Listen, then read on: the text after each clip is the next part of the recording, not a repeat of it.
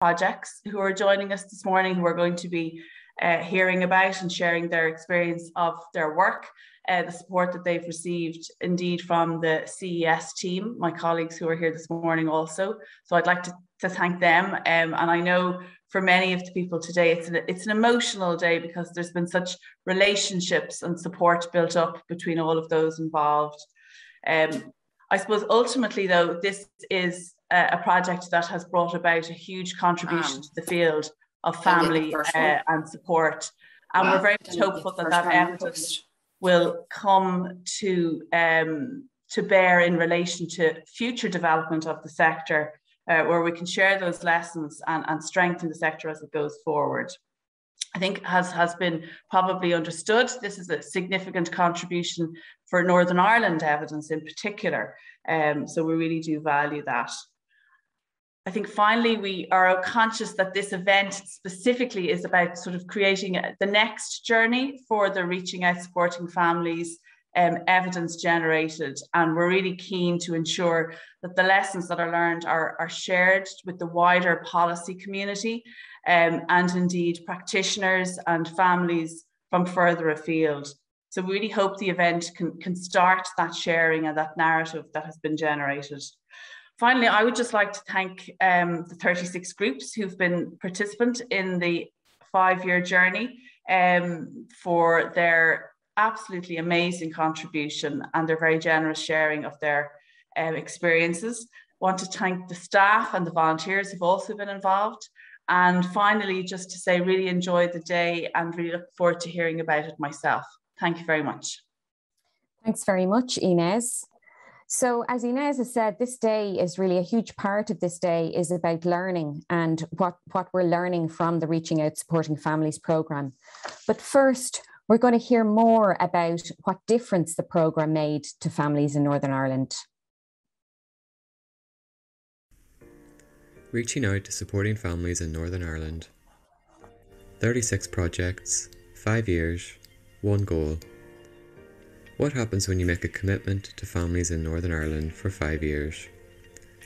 In 2014, the National Lottery Community Fund began to invest £25 million in 36 projects for a period of 5 years.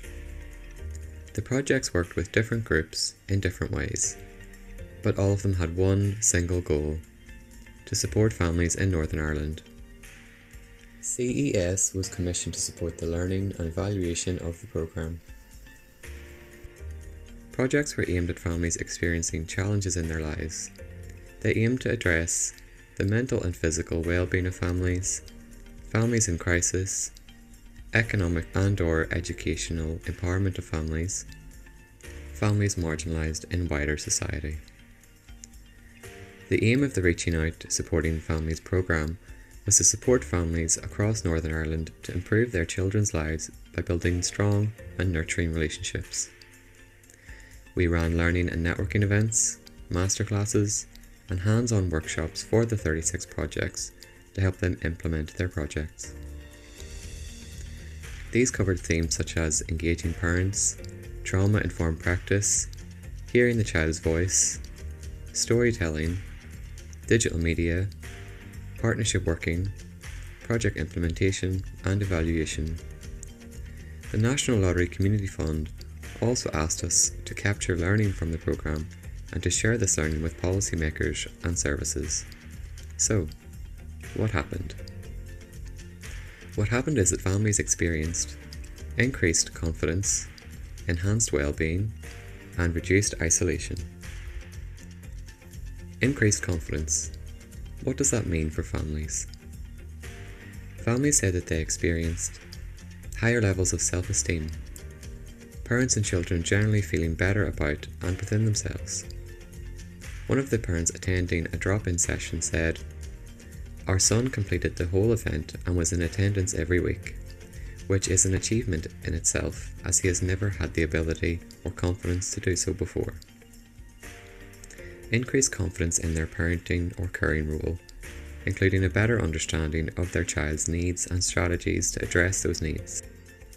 Increased social confidence, including the ability to seek out support and engage with education. What does enhanced well-being look like for families? Firstly, improve relationships between children and parents, as well as other family relationships, better communication, and a greater sense of trust. Families reported an increased ability to cope, including reduced levels of stress and anxiety. Part in one of the projects said, "If something is upsetting me, I wait until she, project worker, comes back into school, as she is not here all the time. When she is not here, she has told us how to cope, smell in the strawberries and blow out the candle. These breathing exercises help us and make you feel calmer." They have reported having better health, both physical and mental. And in what ways are families less isolated? They are building relationships, making new friendships and rebuilding old ones. They are using the support of others with similar experiences. Shared experiences help families to feel less isolated because they feel supported when they share their experiences and knowledge in a safe space. One of the parents said, "It is so good to be able to sit and talk to other adults looking at strategies to handle anxiety, meltdowns, and challenging behaviour. It is just so good knowing that you don't have to explain yourself to anybody." As the Reaching Out Supporting Families programme comes to an end, families also have increased knowledge of where to find other help and the confidence to ask for it. To find out more about the programme, visit effectiveservices.org. Well, I hope you enjoyed that. And if you'd like to watch it again at some stage after the conference, we'll circulate the link and you'll also be able to see it on the CES website over the next couple of days. Of course, the Reaching Out Supporting Families programme couldn't have happened without the funding and support from the National Lottery Community Fund in Northern Ireland. And I'm really delighted to introduce our next speaker, Sandra McNamee. Sandra is a board member with the National Lottery Community Fund in Northern Ireland. And Sandra, the floor is yours. Thank you so much, Niamh. Good morning, everyone. It's absolutely wonderful to be here, and I really enjoyed watching that animation. What a wonderful start to the day, so thank you. First of all, I want to thank Magella and the team at CES here for inviting me to be part of this significant conference. I'm absolutely delighted to be here to represent the National Lottery Community Fund, and I'm really looking forward to hearing more about the difference the Reaching Out Supporting Families programme is making, and both from the perspective of practitioners and also from families as well. Reaching Out Supporting Families was a long-term investment of 25 million by the National Lottery Community Fund. And this funding, which was made possible thanks to National Lottery players, has supported 36 projects across Northern Ireland who are working with families with a child under the age of 12 to help them through a range of adversities. First and foremost this morning, I'd like to pay tribute to everyone involved in the 36 projects for their vision, their passion and their commitment to making a difference for families. And I'd especially like to mention all the families who have helped shape the projects that we will hear about today. From the outset, we at the National Lottery Community Fund wanted to support a range of projects that would make a real and lasting difference for families facing adversity. We wanted to see parents more involved in their children's learning. We wanted to see reduced isolation, and we wanted to see stronger relationships for families. Each of the 36 projects is so different in terms of purpose, activities, and approaches, but all share that common purpose of being there for families when they need them. Difficulties that some of the families have experienced include disability and health issues, trauma, poverty, stigma, exclusion and isolation. And these are just some of the challenges faced by families in Northern Ireland on a daily basis. The projects have told us that these adversities, some of which are initially hidden, become more complex when they're combined with other difficulties. And this is really where the true value of partnership can be recognised, when different organisations join together, share their knowledge and specialisms to really create more positive outcomes for a family. So it will come as no surprise to you all then that partnership working was really one of the programme's musts for us. And we really wanted to see progressive developments developed and nurtured. And speaking now in 2021, I really have to congratulate each project on how you have embraced this theme of partnership. You have created and cultivated innovative partnerships with voluntary organisations and statutory agencies. And at the heart of these formal and sometimes informal collaborations is the best interests of the families that you work with. And this may have meant bringing together 4 organisations or 14 organisations, each with a part to play. The importance of flexibility, I think, has also really been highlighted through the learning, and we're going to hear more about that today. We know that families are so diverse and the issues that they face are so diverse. And I think learning from this programme really, really tells us that when it comes to family support, there really isn't a one-size-fits-all approach. What families really need is flexible, practical, social and emotional support. Different families have different needs, and these needs will change with time. And I read with interest that one project stated the presenting issue was never what the actual issue was. Some projects have provided support in the family home, while others have used community development approaches, but all are to overcome adversity, bring families together to learn, and help families to feel more connected to their community.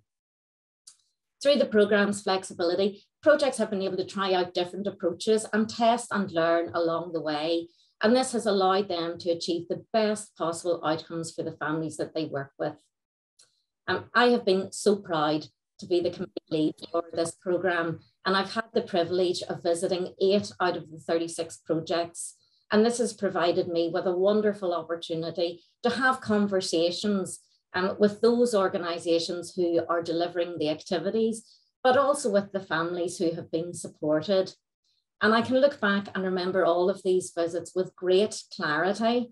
And each time I came away amazed by the passion of staff, the resilience of families, and the power of partnerships to create real and lasting change for families. And for me, this is definitely one of the highlights of being a committee member. One of my last visits was to the South Tyrone Empowerment Programme, and this wasn't long before our landscapes changed completely with the advent of COVID-19.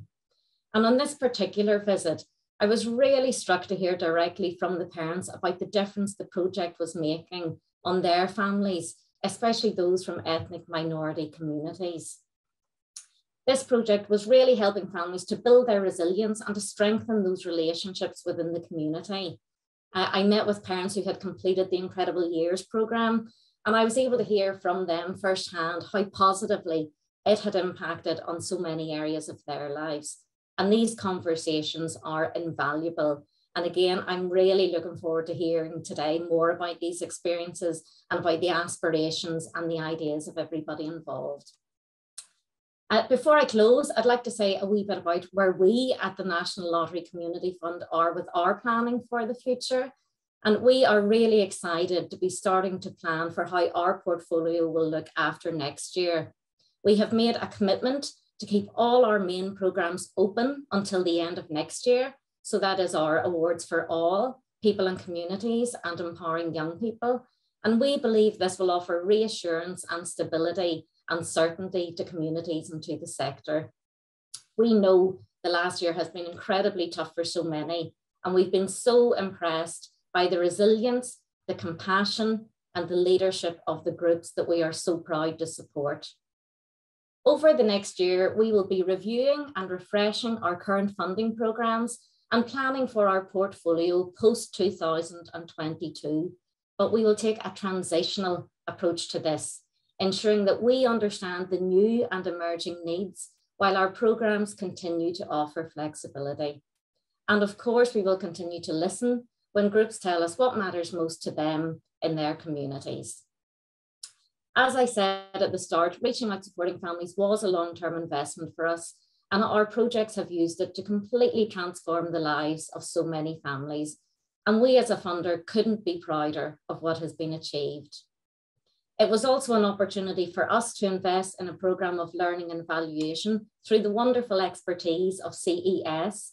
And in closing, I really want to pay tribute to Magella and her wonderful team on how they have worked diligently, bringing together the 36 projects to consider the components needed for good family support. Components like working in partnership with families, adopting a whole family approach, prioritising early intervention and prevention, and empowering families and encouraging peer support. I'd also like to take the opportunity to congratulate CES on their comprehensive approach to capturing the learning, evidencing impact, and ensuring that powerful legacy which we are hearing about today.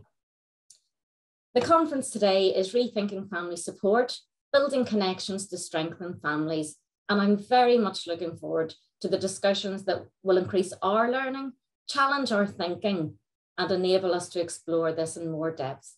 And I know it's going to be an absolutely wonderful event, so thank you. Thanks very much, Sandra. And I think you've set us up very well for the discussions that we're going to have this morning. So now we have in attendance 2 ministers from the Northern Ireland Executive. And I think it shows how much they value the programme and the organisations involved to take the time to be with us today. They are Minister Declan Kearney and Minister Gary Middleton.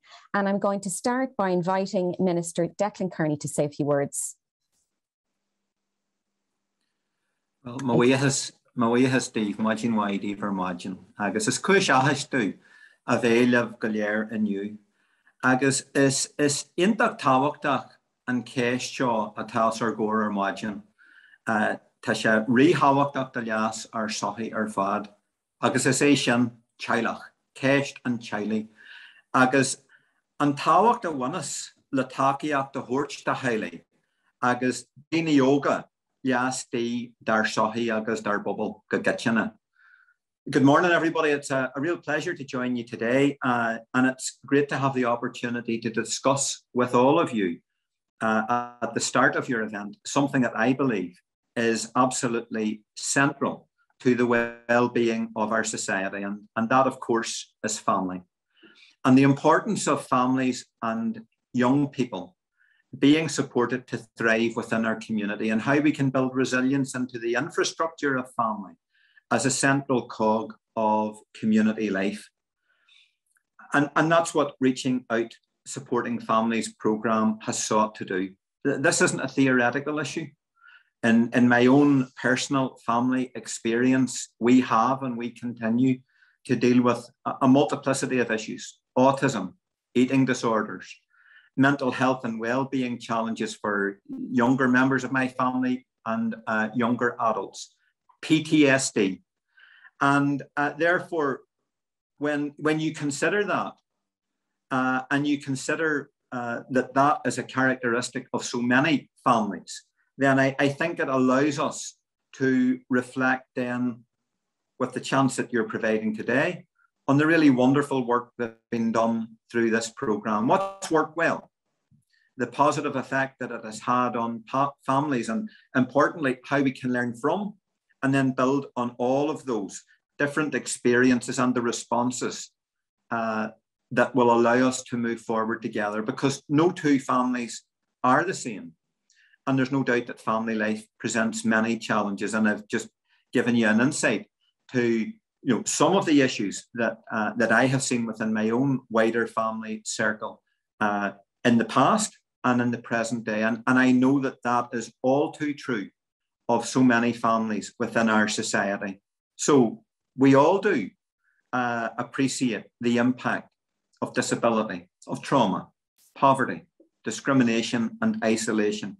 And that has a disproportionate effect on our young people. It has a negative effect on adults and older adults, younger adults.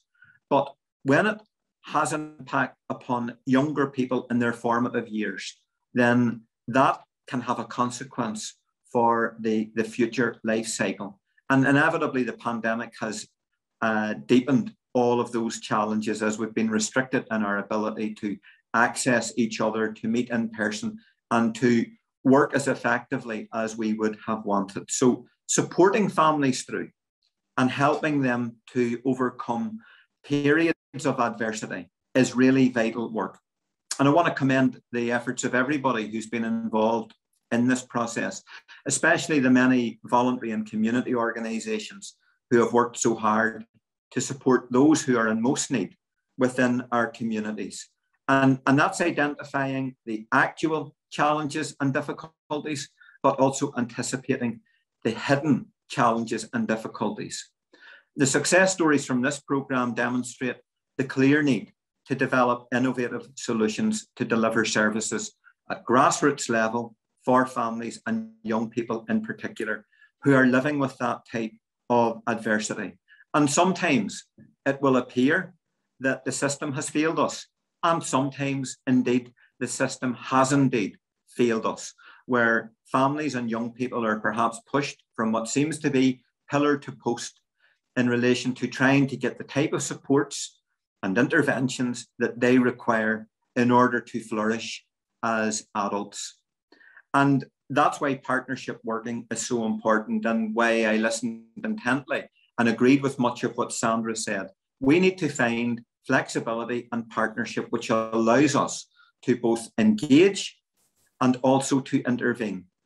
With many of the mental and health and well-being issues that we have to deal with, but also the structural issues that affect our society in terms of inequality, racial inequality, sectarianism, and many of the intolerances that can create division and perpetuate division in our society. So as we take this opportunity to look forward and to share the significant learning experiences from this particular programme, I think it's clear that we can do the best for people, and our young people particularly, going forward by working in partnership and through co-design approaches. That's what will help us to support and empower people and neighbourhoods in the most effective way. And that partnership approach is at the very core of our emerging programme for government. And the executive has engaged widely to help form and deliver a vision of improved well-being for all families within our community. And just by way of an update, the public consultation on the draft programme for government outcomes framework has taken place, and a total of 416 responses were provided to the main consultation. And in addition, there were 23 responses to an associated children and young people's consultation. I think that's really important to note. We as a power sharing government are committed to bringing forward a final and a revised version of the outcomes framework to the executive as soon as possible. And that will then obviously be brought into engagement and discussion within wider society. So to finish, I want to say congratulations, well done to you all, everybody who has been involved in reaching out and supporting families.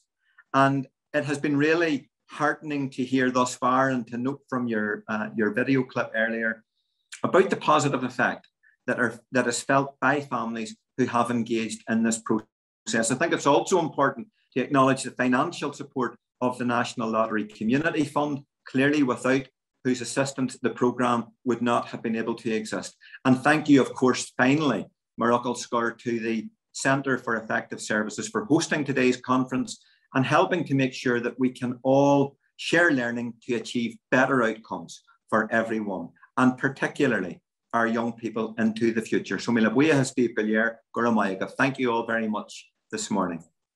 Thank you very much, Declan. And I'm now going to invite Minister Gary Middleton to say a few words. Good morning, and thank you for the opportunity to be here today, albeit virtually. But I'm very much looking forward to taking part in the conference and hearing a lot of the contributions which will be taking place.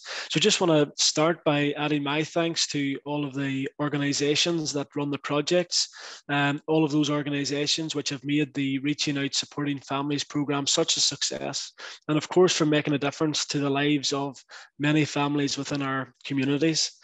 This programme initially set out to help families develop the skills and the tools to help themselves to overcome adversity, to come together to learn, but also to be part of the community that they live in. These three outcomes very much lie at the heart of the three of the key themes for citizens in our programme for government. Where children have the best start in life, we also have an equal and inclusive society, and we have a caring society that supports people through their lives, particularly in times of adversity. The learning paper very much encapsulates the ethos of the programme for government, which recognises the need to listen to people within our communities, using their experiences, of course, to shape the delivery of services to improve outcomes and well-being for all. The paper clearly sets out the complexity and the range of issues that many families face on a daily basis right across our communities, whether that be through poverty, trauma, disability, discrimination, or whether that be exclusion. Any one of these would be a challenge for a family to deal with, but when issues are compounded, it is very easy to see why families often don't know where to turn to first to seek help. I was very much delighted to see the improvements that families reported experiencing, including enhanced well-being, leading to better family relationships and health, and indeed reduced isolation, with the development of friendships and connections to the community, bringing a sense of shared experience for those who were receiving support. There was also increased confidence, with the programme cited as not only serving to help boost the self-esteem of parents and children, but also to have improved social confidence in seeking support and engaging in education. Indeed, under each of these high-level themes, no doubt there are numerous stories of personal successes. So in order to address these inequalities that exist within and between our communities, it is vital that we work with one another to empower both individuals and local communities to bring about positive change. As an executive, we wish to see an inclusive society in which people of all ages and backgrounds are respected and indeed supported. A society without barriers, where people live prosperous and fulfilling lives, and where everyone can reach their full potential. Providing our children with the best start in life lays the foundations for their health and well-being. So just in conclusion, I want to thank you once again for inviting myself and Declan along today. I commend the work of this programme and look forward to seeing the future benefits it brings to both the families and the communities that we all live in. Thank you. Thanks very much, Gary. And again, on behalf of everyone here, thanks to both of you for joining us. And I think the organisations here can take huge encouragement from your words of support. Thanks to both of you.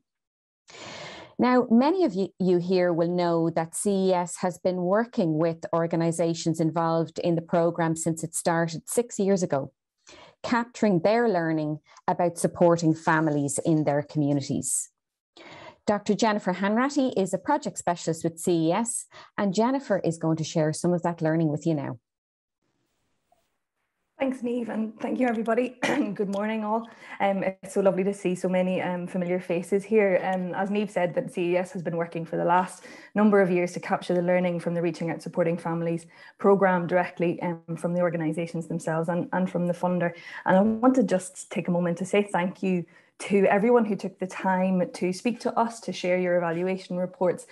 For me, coming into the project towards the end, it was an absolute pleasure to hear from all of you and hear about the great work that you've been doing over the last number of years. And if you've heard already, the headlines here that we have from capturing the learning on what have we learned about good family support? Well, we know now that good family support is needs-led. It acknowledges and addresses the adversities that families are facing. And it does this by adopting what we see as 5 core approaches. And I'm going to go into a little bit more detail on each of these points. So looking first at needs-led. So we understand that different families have different needs. And as children grow and change and develop, the family circumstances change, the needs of the families will change. So the cross-cutting message around family needs is that it cannot be a one-size-fits-all approach. And we also saw that it takes time and it takes effort to understand what families need, for the needs of families to emerge as they learn to trust the services and build relationships with them. And then that enables a service to be flexible, to build a service that is flexible enough to meet the needs of families as they emerge and as they change. And this is just a selection of some of the needs that the programmes told us that the families they serve had. And they fell into 3 general categories. So first of all, we have practical needs. So those are the very basic human needs like food, housing, heat, transport and financial help, but also help to engage with other services and understand how to navigate services that they needed to access.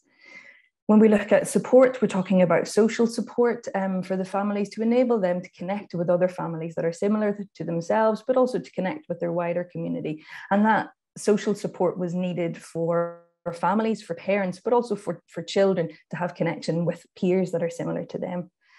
And then we have the emotional needs of the families. They need help and support while they're maybe waiting for access to higher tier services. And also organisations found that there was a need for higher level services for mental health. Some organisations were focused on providing support for mental health, but many really were not expecting the level of need around mental health that they saw in the families that they were working with. And we've heard already about some of the adversities that families were facing, that the Reaching Out Supporting Families programme were supporting. Families were dealing with multiple and often intersecting adversities. And there is a complex and interconnected relationship between adversity and its action on each member of the family and the family as a whole. So the adversities might not just add up in a linear way to cause poor outcomes for families and individual children, but instead that they can amplify and fuel each other. And unfortunately, we did find that for some organisations, families told them that difficulty in accessing appropriate services and support in a timely manner was identified as an additional adversity in itself, particularly by those projects working to support families affected by poor health or disability.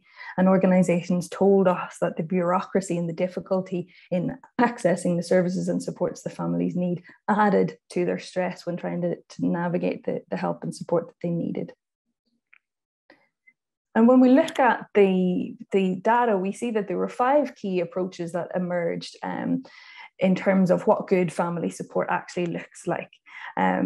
In the projects that we spoke to, they reflected on how they adopted a whole family approach, the importance of working in partnership with families, the importance of early intervention and prevention in empowering families, and then there was a key information on peer support and the importance of that in contributing to supporting families. And all of these approaches were reflected in the wider evidence base on family support and what makes for good family support. So it's not just what the organisations and what the families here were telling us, this is reflected in the existing knowledge base on what good family support looks like. So I'll take you through each of these approaches.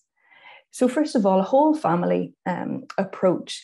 What we mean there is that we're trying to look at the family as a whole to identify how the family can be supported most effectively. So in this context, it means that projects could see the family as an entire unit and not just individual parents or offering supports to individual children. And as one organisation put it, when families are only seen for bits of themselves, there's nowhere where it all comes together. And a whole family approach considers what supports the whole family unit needs to support better outcomes for the children and for the family overall.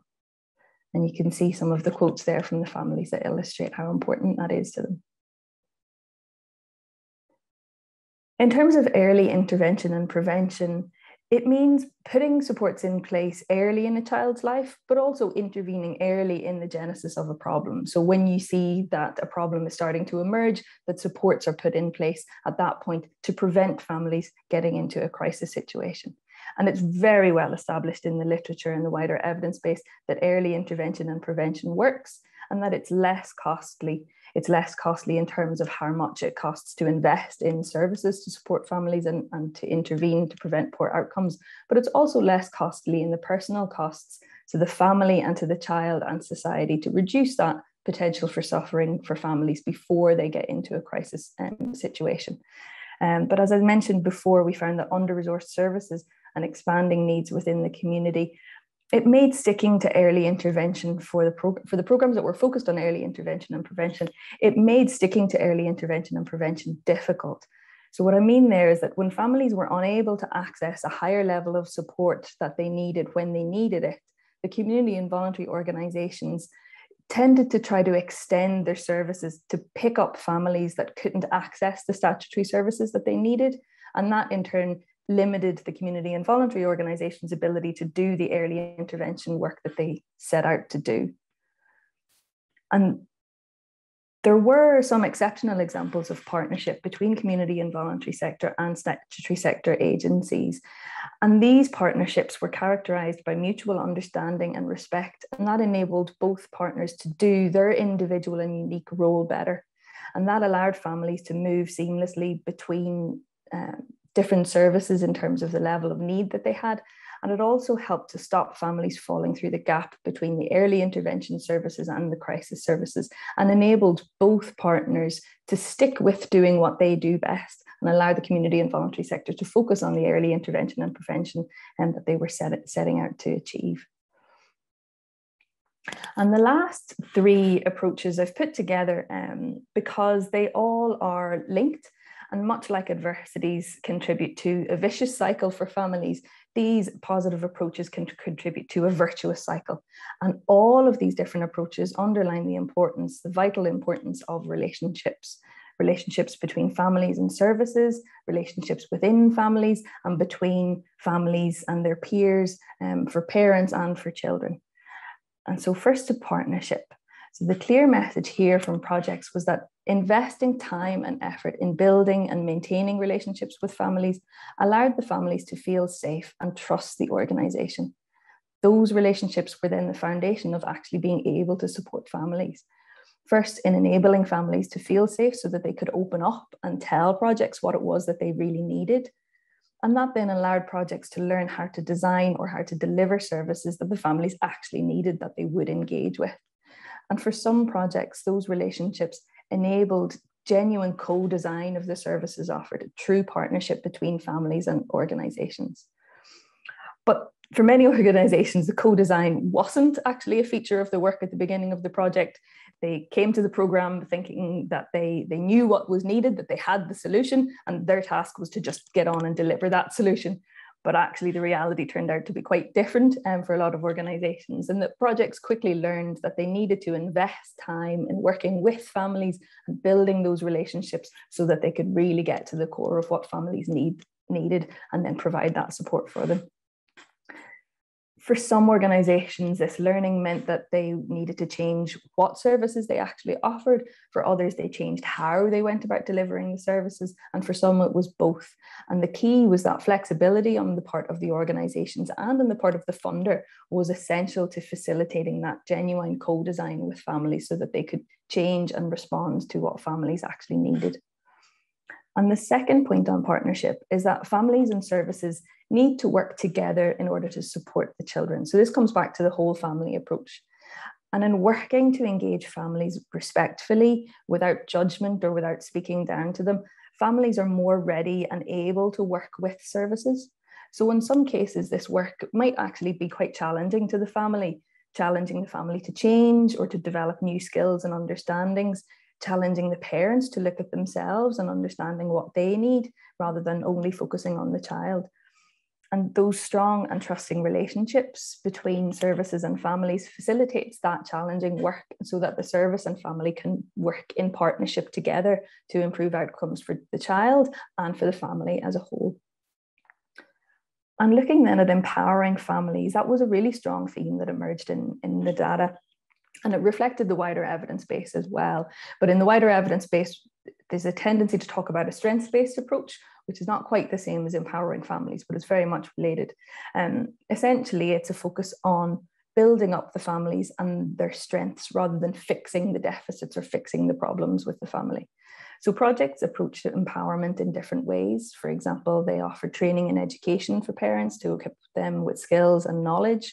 They offered emotional support and understanding for families and working to build or to rebuild parents' confidence in their role and their abilities as parents. And this was also linked to partnership because in some cases, by facilitating opportunities for families to contribute to projects as advisors or as co-designing partnership, that further empowered families where they felt that they were really valuable to the service in terms of being able to help to support the service to do better, to then support more families. And another important way that families and parents were empowered was through peer support and being able to offer support to others. So peer support can offer a range of benefits. It can be a source of social connection, as we've already heard, combating that sense of isolation. And peers can act as a normalizing influence. And what I mean there is that when your child is different or your family circumstances are different from the other families or the other people around you, it can feel very isolating. And peers provide that sense of normality and connection to others that have the same or similar experiences to you, and to offer that all-important emotional support. And who better really to offer that genuine understanding and empathy than people who have the same experience as you or have overcome the same challenges that you're currently facing. So peers can serve as a trusted source of information. And for those families or those parents who become peer leaders, the process of then giving back and helping others further contributes to helping to build their confidence and empower them. So peer support also has the potential to be self-sustaining, with new friendships and new connections that continue outside of the service. But one thing to really understand here is that this sort of peer support doesn't just happen. So peer groups where there was training and support offered to peer leaders were more successful and more likely to be sustained over a longer period of time than those peer supports that were kind of expected to just organically emerge. So actually investing in supporting that peer support process is quite important. So just to recap, what does good family support look like? We can see that it is needs-led. It acknowledges and addresses the adversities and the multiple adversities that families are facing, and it adopts 5 key approaches of a whole family approach, partnership with families, early intervention and prevention, working to empower families, and offering a source of peer support. You can read more about the learning in more detail in the full learning paper, but I also just want to say thank you to everybody who contributed and took the time to speak to us, and we hope that we have adequately reflected the amazing learning that the organisations and the projects have developed over the last number of years. Thank you. Thanks very much, Jennifer. And just to mention that we'll also, at some stage in the next couple of days, we'll make Jennifer's slides available. People are probably keen to have another look at those. And a reminder that the paper is already up. There is a learning paper already up on the CES website.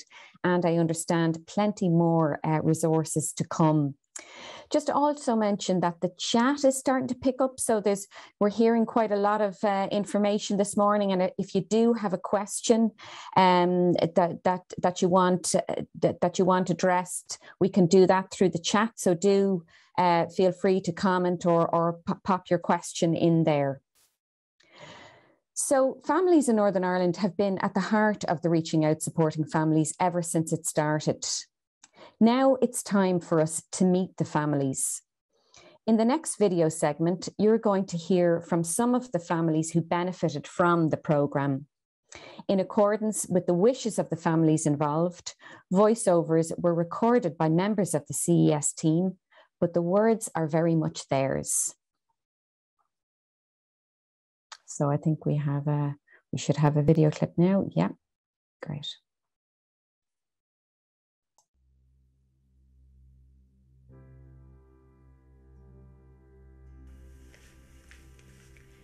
Families told us about their experience of adversity prior to receiving support from the Reaching Out Supporting Families programme.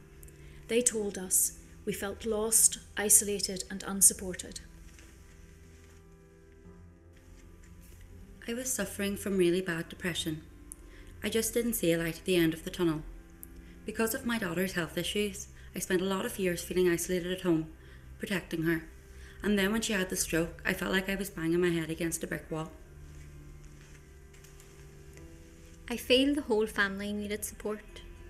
I didn't always feel it was there until Bolster became part of our lives. It wasn't there. Quite literally, it wasn't there. At the start of our journey with her, you kind of don't want to be a burden on people, and you don't know what to ask for, you don't know what's available. It's completely, at the start you find you're in a dark tunnel with no torch, and you've no idea what resources are available or who's out there to help or what to ask for, you know. Help from the Reaching Out Supporting Families programme has added quality to our life. It's just been a good help for us, you know. in terms of, I suppose, adding quality to your life. Because I know people look at me and think, God, I couldn't do what you do and all this. And I'm kind of thinking my life isn't all that bad. We have a great quality of life now. It's different, but with all the support, it's opened up our horizons to so much more opportunities, to meet amazing families, to meet people who want to help, to chat to people who've been in similar situations to us, and just to get out there and enjoy family days. And it's great. Like, I wouldn't change anything. I wouldn't say I wouldn't have gone to one of their family days. It wasn't beneficial. I think everything we've taken part in has been really good, to be honest, and they make it easy. We can't always do the things that we want to do as a family, you know. So for my younger wee man to be able to say, okay, do you know what, they're running this summer scheme. I know he will be in the best place. He'll have great friends. He'd be incredibly well looked after, and he has had some fantastic days because of that I would not have been able to give him otherwise. He's not missing out on being a youngster because of the challenges that are within our family at this minute in time, you know, and that's definitely down to Bolster, definitely.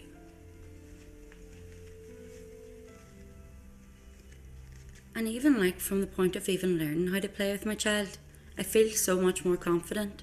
My confidence has rose massively from Sense's help. Having some place you can go that you can talk to somebody, you know, you just don't feel as isolated. The sessions made me feel in lockdown that somebody really cared about our daughter, cared about us as a family, and really were trying to help us move forward. Reflecting on their experiences of accessing support, families told us, we need to know that it's okay to ask for help. They taught me that it's all right to say that. It's all right to say that I'm struggling, I need help, and you know, don't be afraid to ask for help. And you know, don't be afraid to put yourself out there, because it's not just you, it's for the benefit of my daughter and for everybody else, the whole family circle. I always felt I've got this totally under control. Everything's great. And then when I hit a bump in the road, it really kind of floored me, to be honest, because I wasn't controlling it, and I was really struggling, but I was struggling to ask for help. We need services to take a holistic, whole family approach to offering support. One sick child has a humongous backlash and ripple effect on the entire family. And obviously a child that was as ill as my child is, and was even worse at that time prior to medication and prior to any support. A child that is that ill, you know, the whole family is in need of support. We need access to timely support. I think possibly had more support been put in place earlier, it would have been, I'm not going to say it would have been easier, but it would have taken a lot of the pressures away. Life is just, you're looking down the barrel of a gun. And I think in terms of all services, you know, it should be given to you at the start, I think. You shouldn't have to go looking for it as much as we had to. We value peer support. It took away that sense of feeling alone, you know, that we were the only people in the world going through what we were going through. And it's just nice to know that it was good for me to know that other people were struggling too. That was a big thing for me, you know, when I realised, God, this is quite normal, and it's quite normal to feel like that. That in itself helped. To be able to go somewhere where you don't have to explain yourself, or you don't have to, you know, everybody was going along probably. And I'm not saying that they would have been in a similar boat to us, but they all had their own difficulties at home, and it was just a space where you could just go and be yourself without having to worry about trying to explain yourself or explain why you may possibly have needed to run away quick if you got a phone call, or, you know, it was just that safe space that you could just be there. We need information, advice and support to help us navigate a complex landscape of disjointed services and supports. It just was a very easy, gradual pathway that they made it. It was seamless. There was no issues. You asked and they gave you any information that you needed, and they nearly anticipated what you would need. And that, I suppose, is something that's what they're good at. Because they could say, look, you know your child is complex. We deal with so many kids with complexities. We know what will be good for you as a mum. They knew exactly what we would need, and I didn't know what I would need. Her dad didn't know what we would need, but they knew exactly what we would want.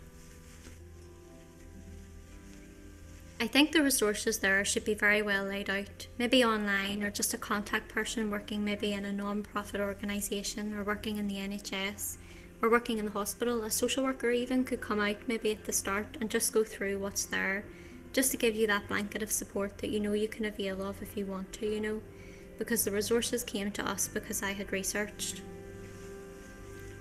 Services should be proactive in reaching out to families.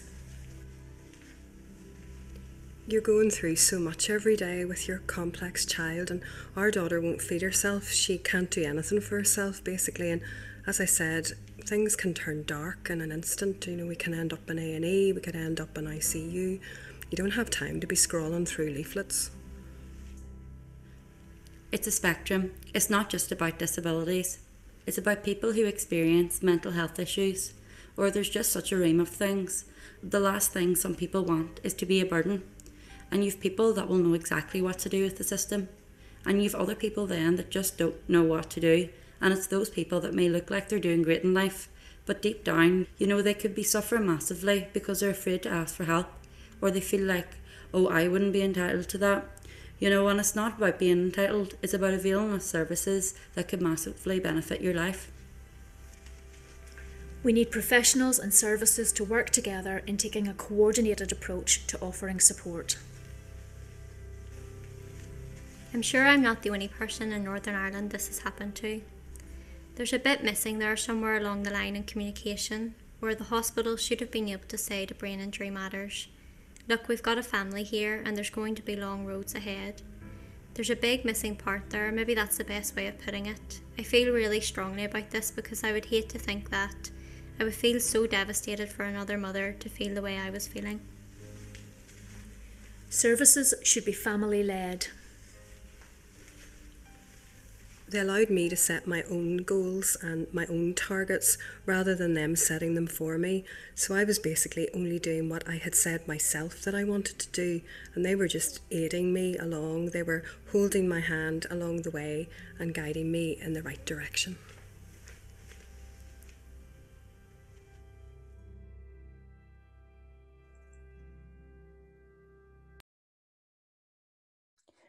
So on that note, I think it's a really good time for us to take a break. So we're going to break now for about 10 minutes, which will bring us back at about 20 to 11. So 10:40, we're going to restart.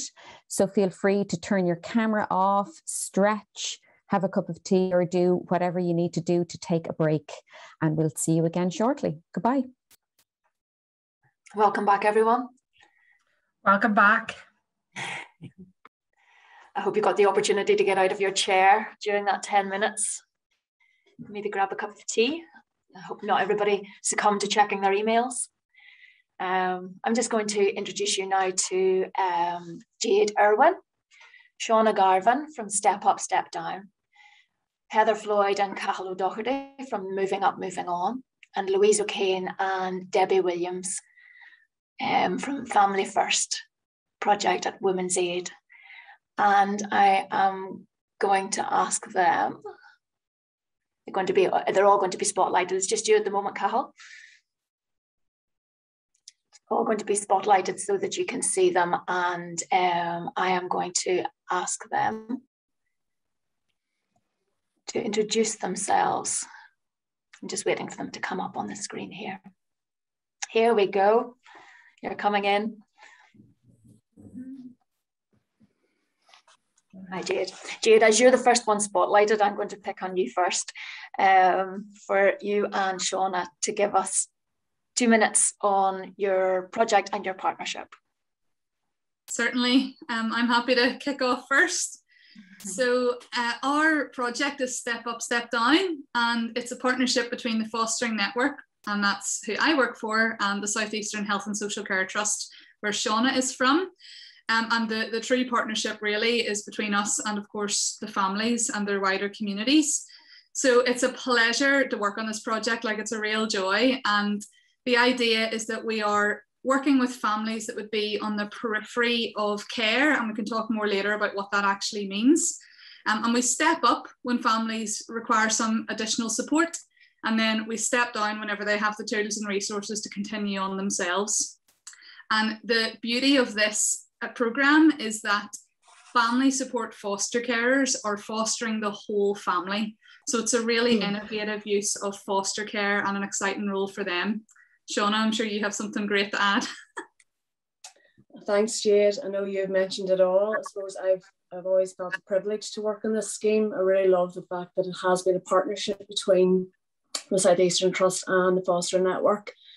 I think we were the first in Northern Ireland to do this type of work, where we used existing experienced foster carers within the South Eastern Trust, who then took on the role to mentor and work alongside the parents. In essence, they do walk alongside our families on the edge of care. It is a complete journey. They work very intently with them, provide emotional support, practical support, all the elements that were mentioned earlier on the presentation. Our scheme encompasses all of that. And over the past 5 years, it's been very busy scheme, but I think we've done a lot of good outcomes. I suppose I can see firsthand the impact that it's had, on our children, that they haven't had to be admitted into care. And from working, frontline and fostering services within the South Eastern Trust, where we have a regional issue now in terms of recruiting foster carers, it is challenging getting fostering placements for children. This scheme is a brilliant opportunity for our families who are on the edge of coming into care, where we can step in with Jade, identify those families that we're potentially maybe looking at foster placements for, and we can go in and work immensely and really strongly with the families to try and prevent that from happening. And I suppose that's why I've really can see the benefits of the scheme. Lovely, thank you, Shauna. I will go to Louise. Louise, will you give us a brief introduction to your project and partnership? Louise, I'm the manager with the Family First project. We work in partnership with the Northern Health and Social Care Trust, primarily the Family Support and Intervention team, alongside with Debbie. I'll let her introduce herself. We work with children that are at risk or on the Child Protection Register, and we work with the mums and the children and the family together to reduce risk, and we offer practical and emotional support and education in the family home to try and reduce risk and ultimately prevent children from entering the care system. Brilliant. Thank you, Louise. Yeah, I'm Debbie Williams. I'm a social work service manager in the Northern Trust, and I'm part of the partnership working along with Louise and our colleagues in Women's Aid. It really is a vital partnership at reducing risk for families at a point of crisis almost, when children's names are being added to the Child Protection Register where risks are increasing, and we try to get in there quickly and promptly with a service that the family need, that's needs led and won't be the same for every single family. But Louise and her staff work very well and are very good at engaging families who are sometimes reluctant to engage with statutory services. Thank you, Debbie. Okay, Heather and Cathal, do you want to give me 2 minutes on your project? Okay, our project is Moving Up, Moving On, or MUMO, based in Forthspring Inter-Community Group on Belfast's Springfield Road, delivered in partnership with St Clair's Primary School, of which Cathal O'Doherty is the principal, Springfield Primary School and Relate NI. We have 2 children's support workers, one based in each school, 2 family engagement workers, one attached to each school and based in Forthspring. And we also have a schools counsellor through Relate NI who provides counselling with children. So the in-school activity would very much be focusing on working with the children on social emotional support. And they do activities such as Lego therapy, team building, walk a mile challenge, that sort of activity. And the family engagement workers, they do one-to-one work with families. They can do whole work with families if appropriate, and they organise a programme of activity for parents, wide range of activities from exercise programmes to walking challenges to facilitating a weekly women's group to and then as a whole team, delivering family events like Family Matters, a monthly session with parents and children from the 2 schools doing activity and eat together. Thank you. I don't know if Cathal wants to add anything. Cathal, you're on mute. See, principals, they don't know what they're doing. The great thing about MUMO is that it is a project which actually attacks directly at the schools the problems that exist. And we knew coming down the line during the pandemic, we knew we were going to be met with a tsunami of mental health issues and anxiety, both from our parent body and from the children. And these people who work with us through MUMO are very well established. There's not a high turnaround of staff, so they become very familiar with the pupils and the parents, and they really get at the nub of the issues and help us from a pastoral point of view, a safeguarding point of view, and from an academic point of view, because we also have our transition workers there. We have our counsellors, as Heather said. And just yesterday, for example, we give a day aside every couple of months whereby we have a multidisciplinary team. The multidisciplinary team looks at a load of cases for children with so many different issues across the school, and someone in the room will be able to take responsibility for action against a child or a family to help them. And MUMO are always present there because of their outreach to things such as counselling and family support, etc. It is a brilliant example. We would be lost without it. We couldn't do without it here in school now. But it's a brilliant example of how partnership works within the community, in the school and at the coalface. That's brilliant. That's a great place for us to start, Cathal. Just for our other participants, the reason why we're talking today is because these are 3 projects in which there was a successful partnership between the voluntary sector and the statutory sector. So we have 2 social work partnerships and an education partnership. And I suppose the thing that we wanted to talk about today was, firstly, how does the partnership working actually benefit families? And then secondly, these 3 partnerships did not start out being wildly successful. They were never unsuccessful, but they didn't start out the way they are now. So my sort of 2 things that I want to talk about today in the 15 minutes that we've got left is what was the benefit to the families of this partnership? How did they benefit in a way that they wouldn't have done if you hadn't worked so well in partnership? And secondly, how did you make it a successful partnership? So I will start off in the same order that we came in. I'll start off with step up, step down. What do you think was the benefit to families, not just of the service, but of the fact that the partnership was strong? Yep, great. Gosh, so many benefits for families in us working in partnership, and I'll give an overview, and Shauna's so good at drilling down into the detail of it. But certainly from what we're hearing from families, things like the referral pathways and accessibility to services. Whenever we're talking about edge of care, that might be families where the children have already been in care and are back home. It might be families where the children are on the child protection register and a care admission could be being sought in the near future, or it could actually be families where there's been a kind of one-off crisis, a bereavement or loss of a job or something like that, that has brought the family into a different space than they've been in before. And for all the wide spectrum of families that we're working with, there are different relationships with services, and a lot of families would say that they find it maybe very tricky to access services that are helpful, or the pathways can be difficult, the services themselves might not have worked for them. So in working in partnership, the families have talked about how they feel so much more able to access the support, to direct the support, to say what it is that they actually need. And there are elements that the trust bring, like the infrastructure and the social workers who are referring families, for example, the safeguarding elements, the fostering elements, and all of that infrastructure and scaffolding. And then the voluntary sector, so Foster Network, are able to, our director Kathleen words this really beautifully. She says, there's a front door that is just so appealing and welcoming for families, and they feel really able to walk through it. They feel that it's their decision to get involved. And there are things that we can do maybe quite quickly, just because we have a different structure in place. So we've worked to each other's strengths.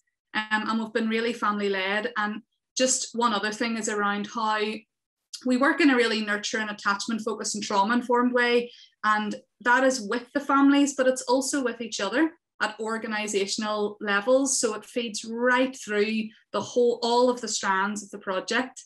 So Shauna. You know, I agree. I know that we've had many discussions about, you know, how Step Up, Step Down has been successful. I don't think it would have been as successful if it just had been us as a trust leading this. It wouldn't have worked the same without the voluntary sector. And I suppose what I've seen from the front line of social work is that a lot of our families are disenfranchised.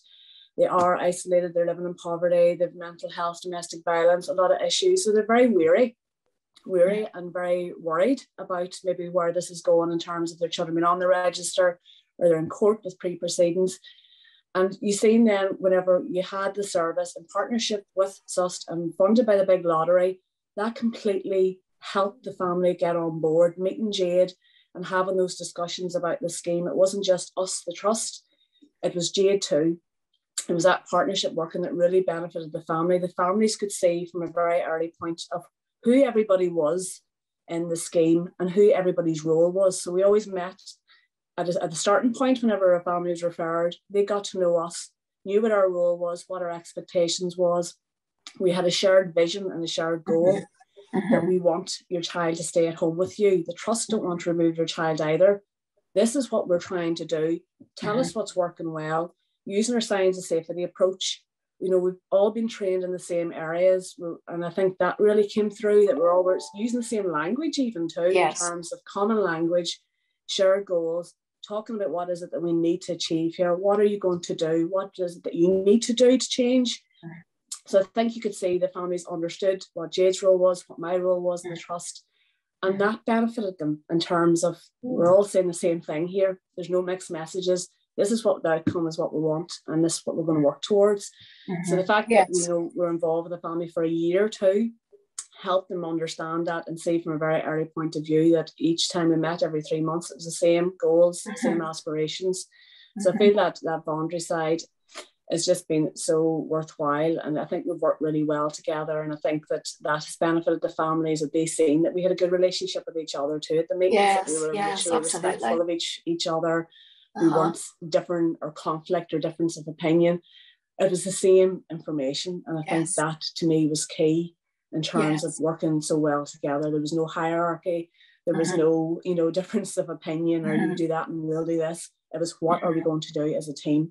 And the foster carers, very much from whenever I recruited the foster carers to come on to SUST, I involved them in the process as much as us too. They were the frontline carers working with these families and the children. So they were saying the same thing too, and they were part of the meetings, and it just worked so well collaboratively as a team. So that team approach, which I think really benefited the families, and the feedback from the families too. You know, whenever they came to the meetings, you know, you could see that they were benefiting from the service. They were able to give that feedback and help us too look at how we needed to change things too. And so partnership with families as well as partnership with each other. So I think that was really helpful. Yes, and you've hit on a couple of things that have come up quite strongly in our work, which is shared vision and also mutual respect. Those two things have come out really strongly in the study that we have done. So thank you very much for that, guys. I'm going to move on to Debbie and Louise. The benefits for the families.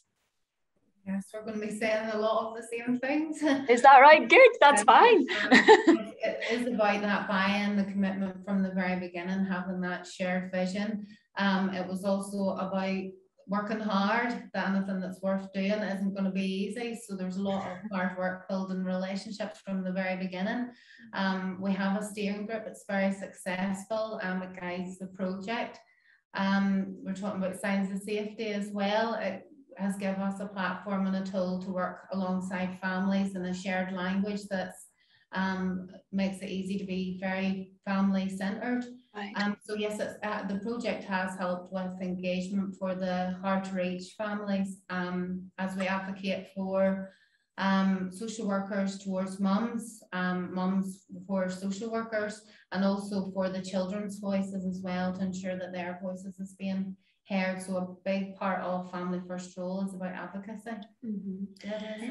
I think one of the big benefits for us is that we, Family First really have the expertise, and Women's Aid as an organisation have the expertise in domestic violence, and it permeates so many elements of the statutory social work role.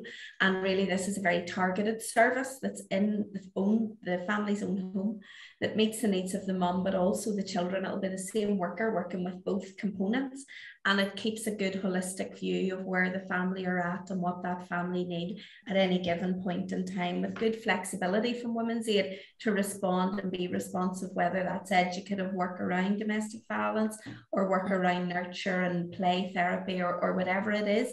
There's individual work needed for the children around the trauma they've experienced, but we really find families engage so much more willingly with that service. Yes. Rather than us coming with our statutory hats on and looking at them having difficult discussions about, removing children.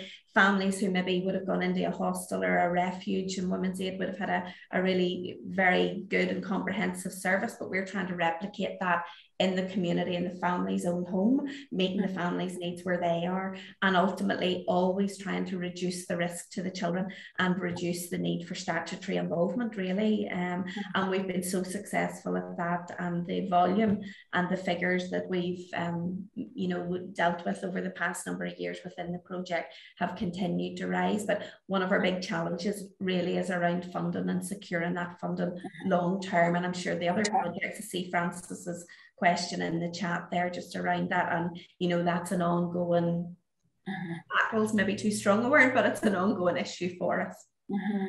And Debbie, I'm thinking about your project over time, and would you agree that there has been some sort of mutual sort of capacity building of both sets of staff? Absolutely, a huge amount of that, and I think that's come.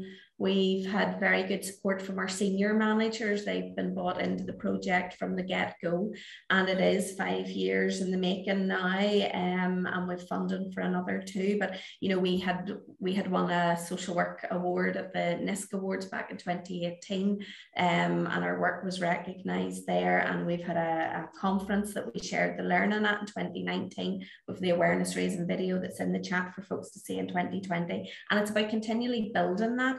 We've developed our domestic violence champions, which within each social work team, we would have a domestic violence champion.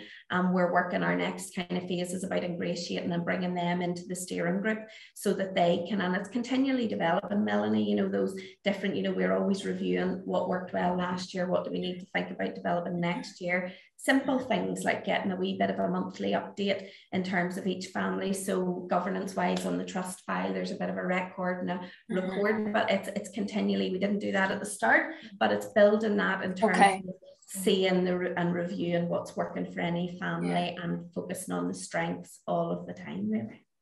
Brilliant, thank you very much. Very heavily invested. I think that's commendable. It's all our trust partners are extremely supportive. Yes, that investment. A lead, somebody advocating on the inside, I think. Yes. Being on the ball, there's a lot of pressure on social services time, but there's an awful lot of time and investment and commitment to the project, which is tremendous. Yes, well, it's another one that's going to come up later. It's just that commitment and the investment of time, which is hard to find, but absolutely essential. So I'm going to give you fair warning now. Because of time, I'm going to ask you at the end for one practical thing, very short practical thing that you did to make your partnership successful. So you four can sit and think about that while poor Heather and Cathal have to be on the hoof. And can I just address that same question to you at Moving Up, Moving On? About just how did the partnership benefit the families? Cathal, you've already alluded to it. You might want to build a little bit on that. Heather? Well, what everybody else has said, 100%. And as well as that, I think the partnership has allowed us to offer a deep level of social, practical, emotional support, as Jennifer was talking about. I would say it is like maximising, enhancing, deepening the work of the project and the outcomes.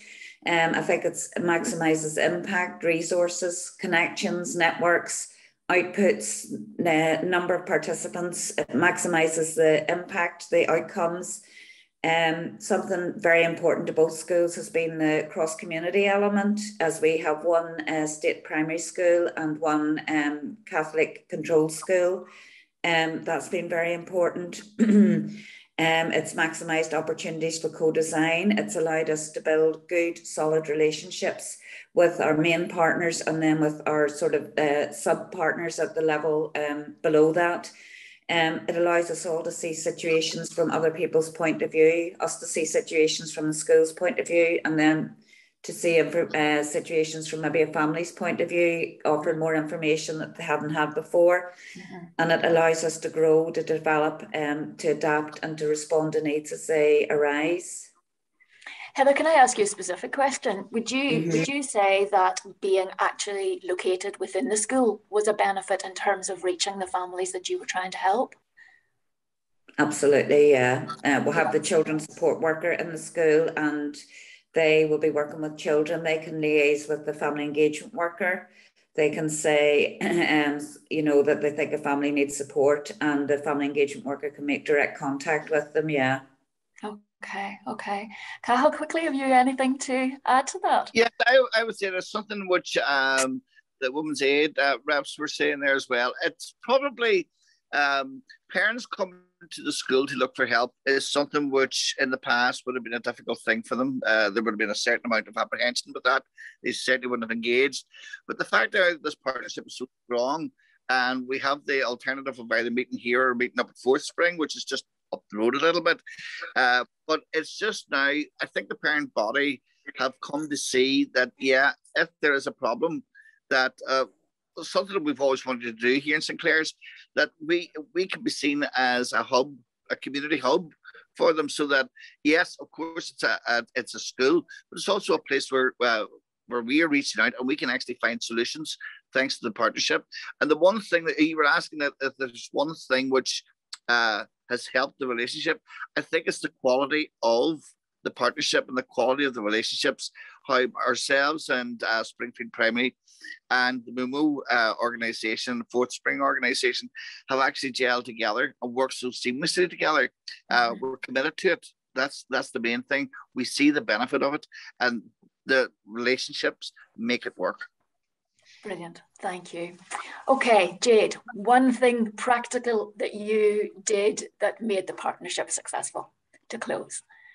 Yes, I was gonna say things like I was based in the trust offices a bit, or I was in their email accounts and all that stuff. But do you know what?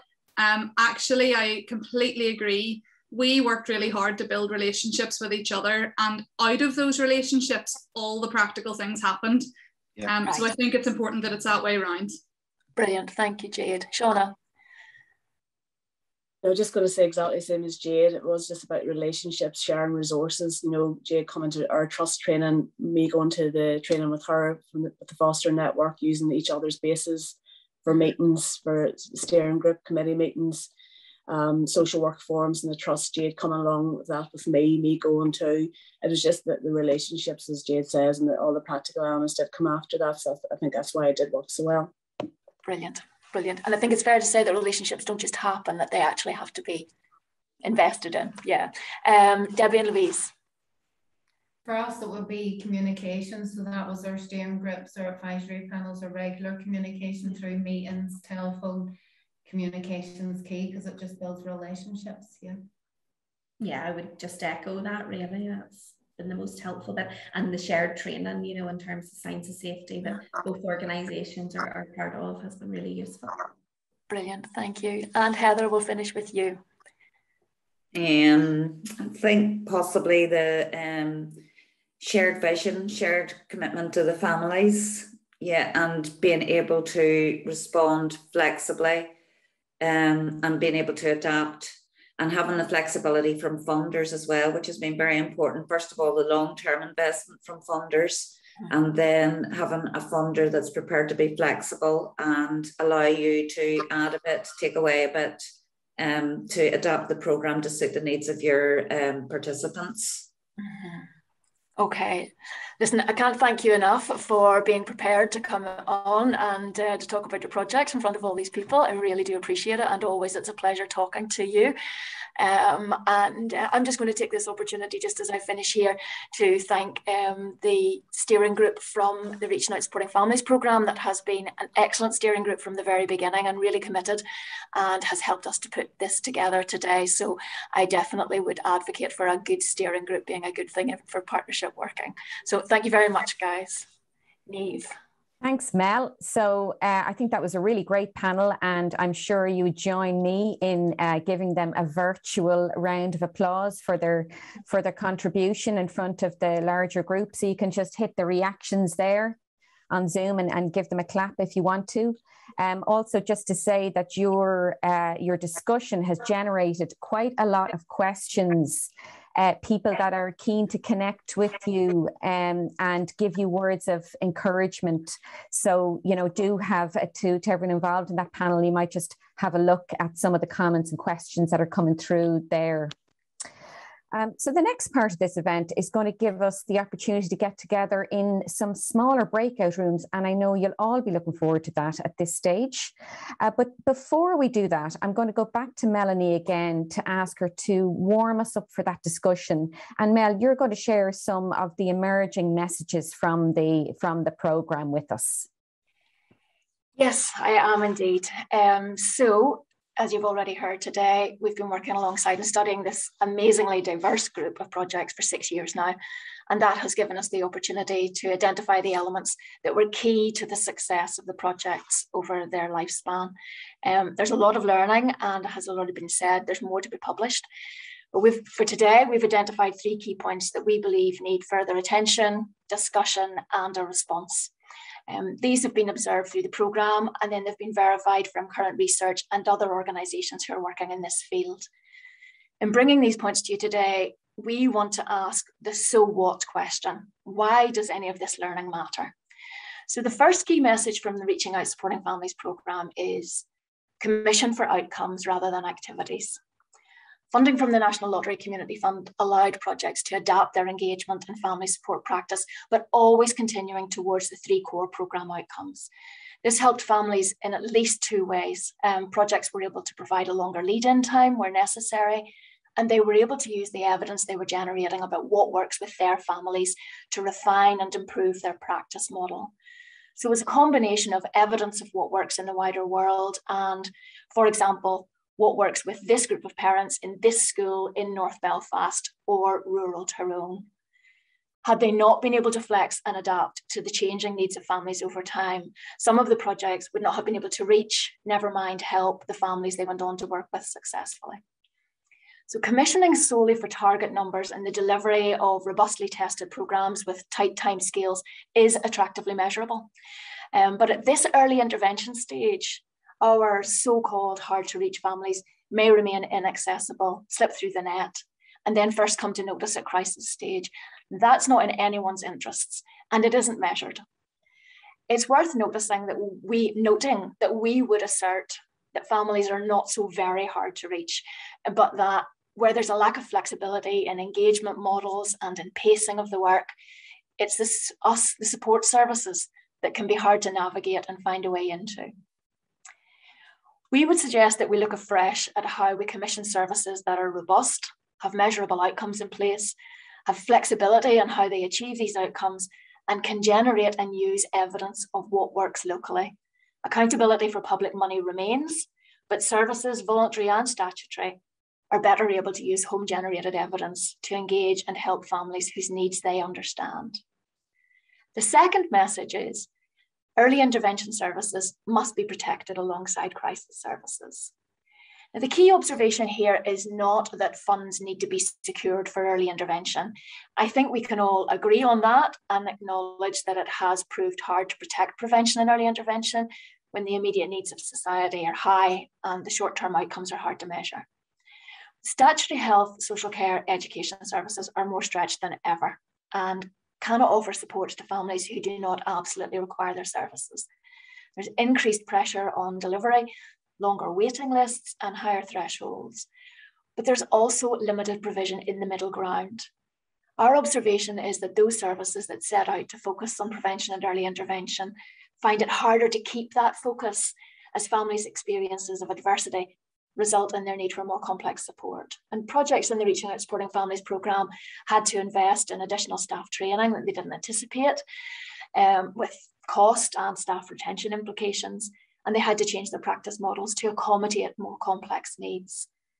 The sector is known for its flexibility, which is great, but the impact is that the true prevention and early intervention work can drift. If we want to get it right for families, we need to design family support services that cover the spectrum from that prevention and early intervention through each of the stages to crisis intervention without compromising the early work. We don't propose to have the solution to this today, but we believe it's an issue that's not going to go away, and we would welcome your input into the discussion. So my third and final key message is strong partnership working benefits families experiencing adversity. So you've just heard professionals talking about the benefits to families and to their own organisations of strong partnership working across the statutory and the voluntary sector. And you've heard families tell us that they want us to work together to make sure that they get the right help early. It's come from their mouths. The research also tells us that good partnership working prevents families from falling through the net. Good referral pathways, relationships between professionals, local networks can help families access the support they need in a timely way. And we have a successful model for this in the family support hubs in Northern Ireland. Families experiencing multiple adversities may be engaging with a variety of services, and good partnership working can support a coordinated approach to engaging with them, soft handovers increasing the likelihood that families will engage. In this programme, there was particular success where partner organisations were able to acknowledge their differences and respect each other as equal as experts in different domains, and you heard that voiced just before. Conversely, we have observed that where mutual respect is lacking, there are consequences for families, and what we've seen is that the inequalities they already face can be exacerbated. But the benefits of strong partnership working are there to see. In some instances, voluntary organisations could advocate on behalf of statutory services, improving their perception among service users. And in turn, voluntary organisations were able to gain credibility and become more trusted among the statutory sector, opening opportunities for funding and further collaboration. It is a win-win situation. Our observation of partnership working has been pretty mixed, and there's definitely room for improvement. Building good partnerships requires effort, trust, and respect, and it takes time and investment. Time and resources for anything outside of the core work is precious and scarce.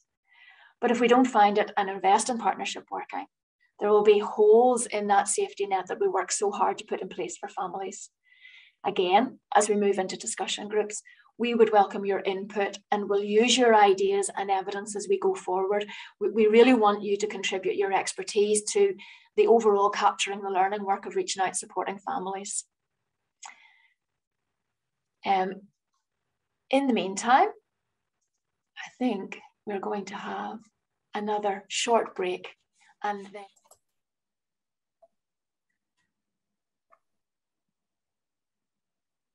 Okay, welcome back everyone. So as you're coming back to join us, if you'll take a couple of minutes, or your note taker will take a couple of minutes to pop some of your key points into the chat. Just if you had a Word document, just cut and paste them across. If you didn't have time to do that, don't worry. You can always send something through to members of the team, members of the CS team, so Melanie or Mark at a later stage. Sorry to hear that there were a couple of connection problems in some of the rooms, and we're happy to figure out another way to capture your feedback with you and follow up after that. So thanks very much for adding that in. So we're heading into the final phase of this event now, and it's a panel discussion, and I'm going to hand over to Majella McCluskey. Majella is a senior manager at CES, and Majella is going to chair this final phase of the event. Over to you, Majella. Hi, everyone. First of all, can everyone hear me okay? I'm delighted to be here this afternoon with you, or this morning it still is, with you to chair this panel discussion. As you've no doubt heard already, at CES we're really committed to disseminating this key learning from reaching out, supporting families today and beyond. And I now want to take some of the key issues that you've heard and considered this morning and explore them with a significant panel of departmental officials and our own third sector leader. So let me tell you who we have with us. So first of all, I'm delighted to be joined by Mark Bailey. Mark is from the Department of Health. He is responsible for both the development of the department's new family and parenting support strategy, which will be delivered on a cross-departmental basis, and the department's core funding. And I know there are other departmental officials with us today, including Paul McConville on the social work side. Paul Brush is here. You're very welcome, Paul. Paul's the Director of Early Years, Children and Youth at the Department of Education. He has responsibility for early education and childcare and the children and young people and youth policy, children and young people strategy and youth policy. Moira Doherty is a Deputy Secretary for the Engaged Community Group in the Department for Communities, and Moira's responsibilities include the Active Communities Division, Community Empowerment, and the Voluntary and Community Division. And we're rejoined by Sandra McNamee, who, as you heard earlier, is a National Lottery Community Fund, Northern Ireland Committee member, and our Reaching Out Supporting Families programme champion, as I've been calling her. And finally, Seamus McAlevey, who is the Chief Executive of NICFA, which represents community and voluntary sector organisations and has over 1,000 community and voluntary sector organisations in its membership. So how the panel is going to work is that I'm going to go to each of the panel members for a short response to what they've heard so far today. As Melanie indicated, we're now at the kind of now what stage of proceedings. So what are we going to do now? So I'm going to go to each of the panel members as they appear on my screen. So Sandra, Seamus, Moira, Mark and Paul. And then I'm going to unpick and explore some of the key questions and key points that have emerged this morning with the panel members. So I'm going to go to you first, Sandra, for a response, and then to Seamus. Okay, thanks so much. Majella, goodness, there's so much to pick up on. I think I'm going to really struggle to keep it to the 2 minutes. But there's two key things really that we've picked up on a lot today, and I've been jotting down notes as we've gone on. The first one really is partnership working, and that really jumps out, I think, at all of us today. And as I said earlier, this was really central to the programme. And what we can really see today is that this was such a positive thread running through all the projects. Their experiences of building connections and working together has been such a huge success factor, I think, in terms of shaping the projects and having an impact. And the research did tell us that the benefits to families created through organisations working in partnership exceed those that either partner could achieve alone. And I think we really see this today. We do know from research and also from what we've heard today, the partnership working doesn't just happen. It needs to be cultivated and it needs to be invested in. And I really enjoyed hearing from the three projects today. And I enjoyed their honesty as well in terms of how they combine their strengths. And I think Jade from Step Up, Step Down said they work to each other's strengths. And I think this is really, really important. We also heard about challenging partnership can be, and we know this, especially in the early days. And it was really great to hear the projects talking about that and how they overcame that. I remember once somebody saying to me that sometimes the best partnership starts off with a really challenging discussion. And I think they're certainly learning in that. But definitely it needs to be led, it needs to have a shared vision. It needs to have mutual respect, we heard that term, and a really strong commitment to working together to achieving that vision. And I think that's really shown through today. And Cathal talked about quality relationships. and relationships make it work. And we talked about that in the breakout room. And we concluded if we could get relationships and communications right, we would be in a much better place. And so it has to start with relationships. I suppose just to say that we at the fund have learned a lot about the importance of partnerships in the past year, especially when COVID started to completely redefine our lives and our normality. And it brought home to us the importance of trusted and meaningful partnerships. And it's really something that we have built on and that we are building on. We are really utilising our close connections with our grant holders and the communities where we are based to gain that real insight into the emerging needs out there.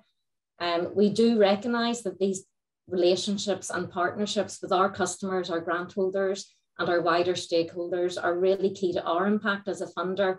And we are always listening and learning about what we can do differently or what's working well that we can build on. And for us, it's really important that we continue to do this. And we work in this way as we start building back from the pandemic. And we have strengthened our connections with other funders in the past year and through close collaboration. And this has been really particularly evident with the development of a strong funders forum for Northern Ireland, which we're involved in. And we know that by working more closely with other funders, we can better serve the communities that we work with and maximise the collective impacts. Very quickly, the other one important theme that I want to pick up that we've heard a lot about today as well is flexibility. And again, this is so inherent in the Supporting Families programme, and it was really important to us from the very start. I've seen a lot of comments in the chat about this, and we really wanted projects to have that flexibility so that they could try and test different approaches. And we were really keen to hear as much about what didn't work as what did work so that we could build on that as well. Okay, thank you. What good family support looks like. So thank you, Majella. I could go on, but I can tell, Sandra. And Sandra mentioned COVID, Seamus, and I think it's universally accepted that the third sector, community and voluntary sector, stepped up during this period. So interested to hear your thoughts on what you've heard today and how that's combined with the wider kind of enhanced understanding of our sector over the past 18, 24 months. Yeah, thanks, Majella, and thanks for the invitation to come along today. And I suppose first thing to say, it was great to hear, about all the projects and the great and valuable work that has been done. I would commend the National Lottery, Community Fund as well for taking this strategic approach, taking a longer term approach. That's really good. It's not the first time that they've done that, and they've been doing it for a number of years, and that's important. And I suppose the other thing is capturing this and providing the report that you and CES have done. That has been important. So when Melanie outlined those three key messages, they really resonated with me, and actually much because of the work that has gone on during the COVID pandemic. Moira's on here as well, so some of our stuff may well overlap. But the Minister set up an emergencies leadership group right at the very start, literally days before lockdown kicked in, a partnership between government side and representatives from voluntary and community organisations. Moira went on to chair that. And there was immense learning that came from all of that. And we learned by doing, and we did things fairly quickly. And the interesting thing and the feedback that started to come from members was that we built trust, built relationships, and that helped in the delivery. We tried things out, and if things didn't work, we moved on and did other things. We also put a lot of emphasis on communication and communicating with the sector at large, trying to keep everybody in the loop with regard to what was being done. And the big thing I see here is the focus on outcomes. And that's what we, I think have been trying to do for a long time. I remember the last crisis that we faced, which was the financial one back in 2008, 2010. And we in NICFA produced a short report then on smart solutions in tough times. And what we talked about was early intervention was one of the ways to cut off huge costs, in terms of the future, because the state always has to pick up the tab when things are at their worst. When you're taking children into care, when you've got people in hospitals, when you're putting people in prisons, all of that becomes very, very expensive. Whereas early intervention can save an awful lot of that. So we were talking about smart solutions in tough times back then. The response from government in Northern Ireland as well was to think about a new way to do things, which became the work that led to the draft programme for government. And it was good to hear Minister Kearney, mention this morning about the consultation on the draft outcomes framework. I mean, it's really important. And it's something that the voluntary and community sector can play into. And from our sector's point of view, gives us an opportunity to really focus on the outcomes, because the high level outcomes in that draft programme depends so much on what goes on across society to try and achieve them. With over 80% of the determinants of good health being outside the control of the Department of Health, shows us that we need a much more collaborative approach. Yeah. And the thing about partnership is that partnership's only necessary when an organization can't achieve something on its own, when it can't deliver the solution. And so many of the things that we're talking about require partnership. Yeah. So going back to the Emergencies Leadership Group, one of the things that we're very conscious of, and we talked to the Permanent Secretaries Group about this, everybody's in agreement that we need to change, we need to be more flexible, and we need to do that going forward. We know the greatest danger is that when the crisis passes, we all revert back to the way we used to do things. So it's not that people are bad or they don't care, it's just that ends up the problem. And we have to recognize it'll require substantial work to make change happen. Minister, for communities, asked NICFA to bring forward a paper, Manifesto for Change. And we're working with the department now on that in terms of an outline framework about how we would make some of these changes for the better in the future. So as you know, Magella, I'm always hopeful. I always think change can happen, but I do recognize that it takes a lot of work, and we're always in difficulty of simply falling back. Thanks, Seamus. So making new ways of working stick for the future, Moira. How do we make this happen? Starting with a simple question to you. Yeah, sure, 2 minutes. I'll have that done in 30 seconds, Magella, surely. So I think just building on what Seamus has said, and what we heard this morning was just amazing, both in terms of the projects and what they were delivering, but also I have to give a shout out to National Lottery Community Foundation, because certainly from our point of view within Department for Communities, we see Kate and colleagues in Lottery as potential mentors for us in the feedback that we get from the organisations and the people on the ground is that the way Lottery does it as a funder is how we should be aspiring. And certainly Kate and I have had quite a few conversations, and Lottery were a brilliant partner for us throughout the emergency. So this really aligns with what we've been hearing around funding flexibility and partnership, and those two things just come up time and again. And our minister, I think, the benefit of having a minister that comes from the community sector has been really clear, because she had very high levels of trust in the sector and was very clear that she wanted us to make sure that was at the heart of the approach during the emergency. And I'll just give one example because I know we're tight for time, and I'll move on. But it was very clear to us, yes, we set up this emergencies leadership group and we were around the table as equal partners. But it was very clear that the community and community organisations were the first responders and were already out the door and getting support to the people who needed it. And that it was important for us to trust what those folk were telling us were the needs. So one small example is that at the very beginning, you might recall, the number that was being used around shielding was 40,000. So that was the number that was in circulation. Of course, nobody knew, but it was the estimate. And one of our community partners around the table said, that just doesn't feel right to me. When I see the numbers within our community that are shielding, I just don't think that 40,000 feels right. And we now know, sometime after, that actually it was many times more than 40,000. It was a wee bit closer to 300,000.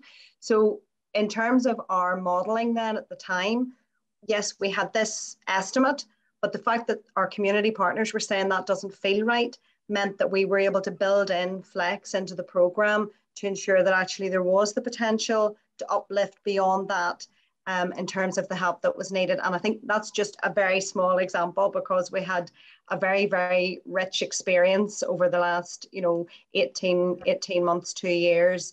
And I think that piece just exemplified for me what you're saying about the insight that comes from those closest to the community, but also the importance for us to trust those insights and then to work with that. So yes, I'll not say any more now, but very happy to answer questions as we go.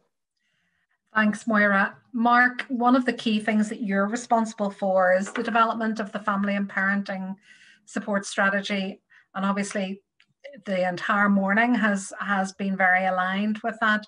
Interested to hear your thoughts and maybe a very short update on where the strategy is for people. True to form, my laptop has picked the worst possible time to constrain my internet connection, so I hope you can all hear me okay. Yeah, we're hearing you fine. Thank you.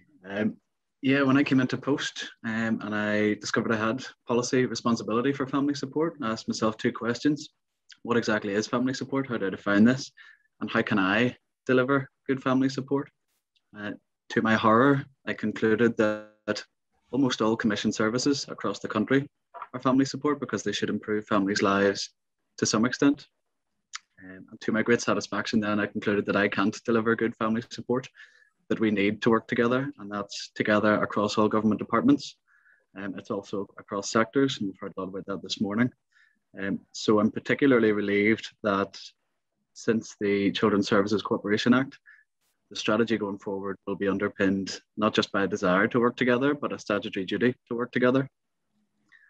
By way of reassurance to everybody that's spoken this morning, we have a set of outcomes and a set of underpinning principles for the strategy. The underpinning principles will resonate perfectly with some of the learning coming through from this programme.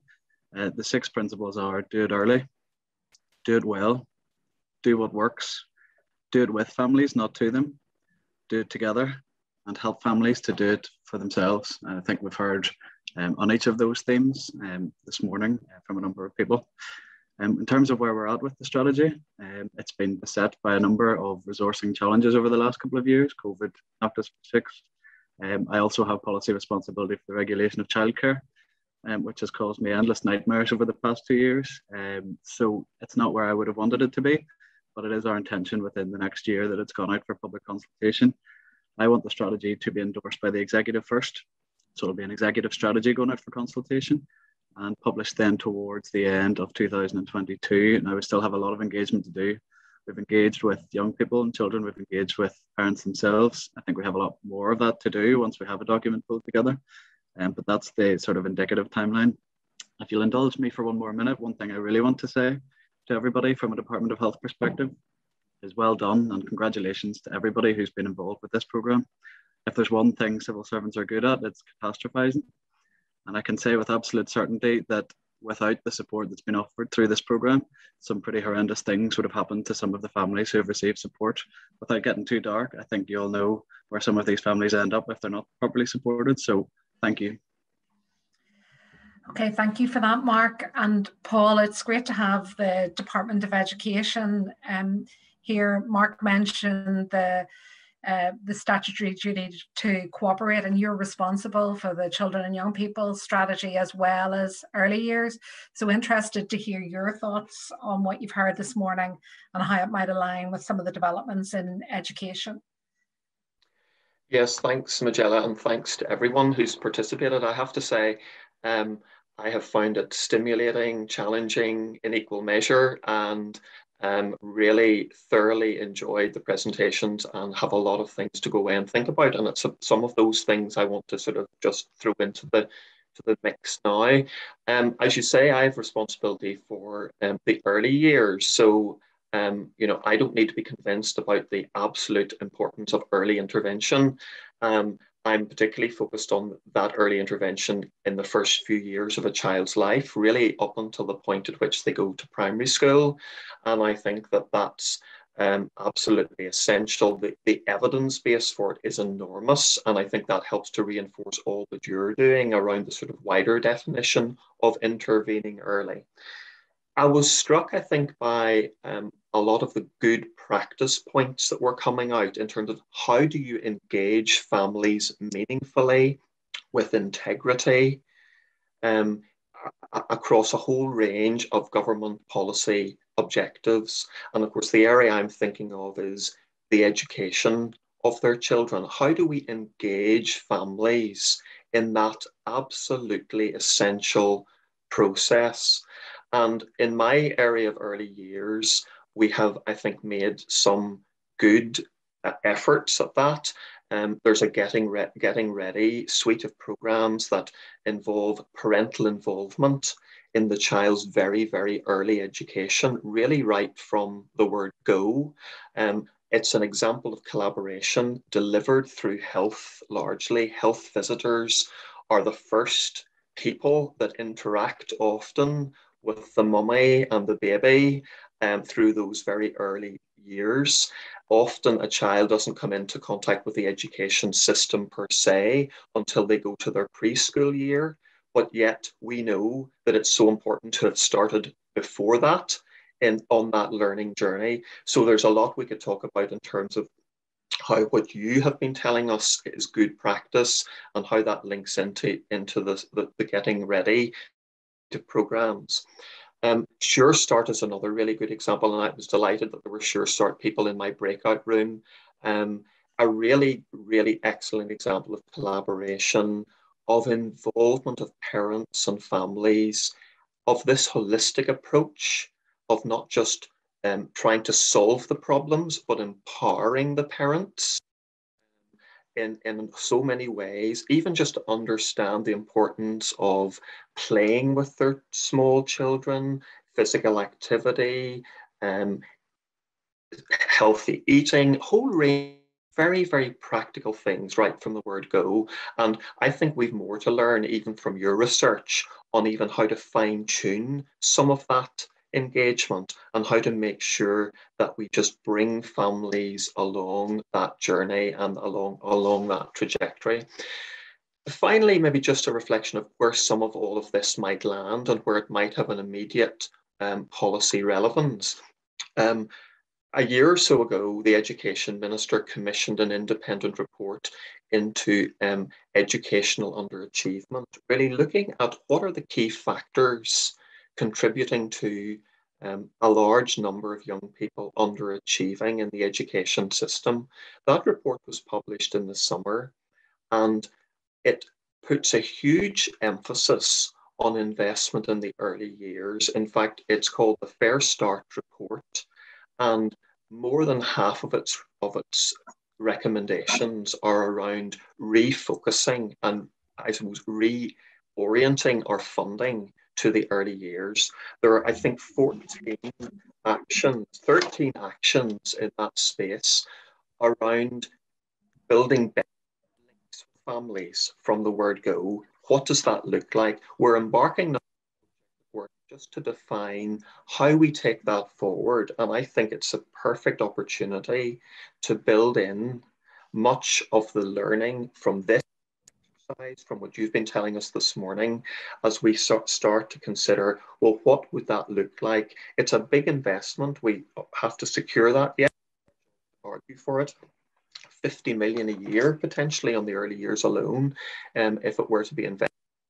It's been endorsed by the executive, so it's going to be a high profile piece of work that has potential to be transformational for children in those very, very early years. And I think your work can influence it. So, okay, that's really helpful to hear. And apologies for the dropout there, the brief dropout there, that small technical hitch. I wanted to pick up on a couple of the other themes that have emerged in the discussions so far.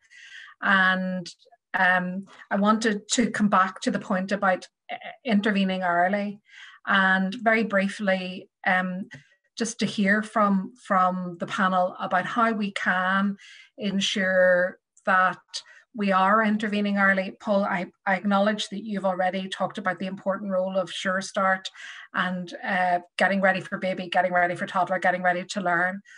But when families put their hands up and need help, I think the experience of the programme indicates that they sometimes do that at a stage where there's an even greater crisis. So how can we be enabling early intervention?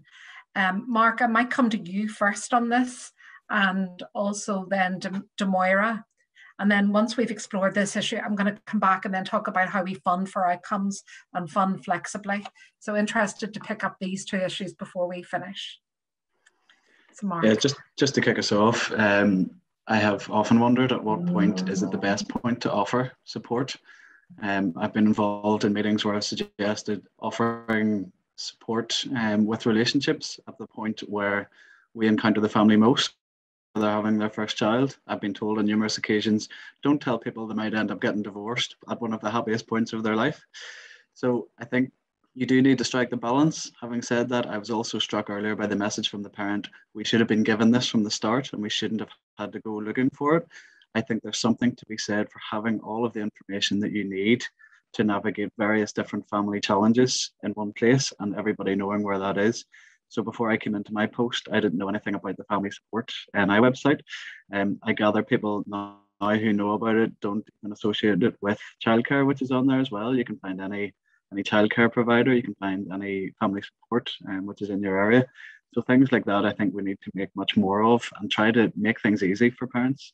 As I say, whenever you have a baby, we see those parents numerous times through hospital appointments, through midwifery appointments, health visitor appointments. I think those are opportunities to at least make people aware that there are support services out there, preferably in one easy to locate place. And if they need to call on them, then they already know that there's somewhere they can go.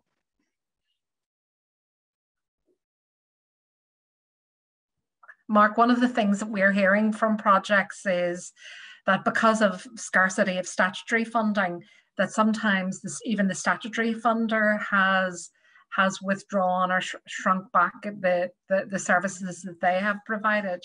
So that gap that we were talking about earlier has in some cases widened. And that is causing a challenge, I think, for the community and voluntary sector in responding. Any thoughts on that? We've had some good discussions both through the main event today and in the breakout session about the nature of funding and how that constrains the statutory sector. If I could change one thing, it would be the fact that I can only commission things for 1 year at a time. I don't know how you can invest in long-term positive outcomes on that basis. That's one of the strengths of this programme. So there are things that we're not going to be able to solve here and now. As I look to the future and I see a budget for 22 to 25, I hope that gives us the flexibility we need to be able to, yes, deal with people when they're at crisis point, but also make sure we're investing for that future saving to support people to stay out of the system as long as we possibly can. Moira, I'm interested to hear your thoughts on this as well. How we keep it early intervention, and don't let it drift into crisis support. So I suppose, Majella, from my point of view, unlike other colleagues on the call, I'm not an expert on early intervention. I think that's an important point to make, in that where you're not the expert, you ought to be seeking it out. So I'll just park that as a general point.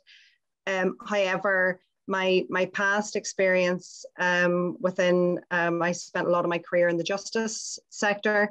My past experience there points very, very strongly to the first 5 years of a person's life being the most important up to the age of 4. So the early intervention piece is beyond certainly some of what we would describe as early intervention. It's actually, we need to have our concepts right on that. So from my point of view, and certainly within this role. So my role at the minute, I'm the strategic partner for the voluntary and community sector within government, I think is probably the easiest way to describe it. So we have a responsibility around that strategic government relationship with the sector, but also we're a very significant funder. And a lot of our funding would be in the space of it starts to get into the areas that other colleagues in other government departments that are perhaps more clearly associated with. So a number of colleagues in the room will be aware we fund neighbourhood renewal partnerships, which deal with a whole range of issues within our most deprived communities. And I think our job ought to be, in my view, our job is about creating an enabling environment and about removing barriers to allow those who are most expert and are closest to the issues to deal with them. And I think that's where we in government can add the most value. And I think to your point earlier around, you know, certainly our learning over the last 2 years is that each partner should do what only they can do. So play to strengths. And that was something that we learned very early on, that I think, again, when we're talking about what do we now mainstream, I think that's something that we absolutely need to mainstream. And early intervention, the evidence is there, that's what works. And we then need to build a system around that, rather than look at the existing system and say, well, how do we shoehorn things into this? So early intervention, the fact that is the evidence-based way to fund, but how do we then bend the spend so that there is investment at the point where it is most needed and where we know it will actually have the most impact, and have that upstream attitude, but also long-term, because we hear it over and over again that the starvation cycle of annual funding is actually counterproductive and can undermine. In fact, in some cases, people have said to us, we'd be better off doing nothing than doing something for 12 months, having a cliff edge, putting people on protective notice, not being able to give families and communities assurance that this support will continue.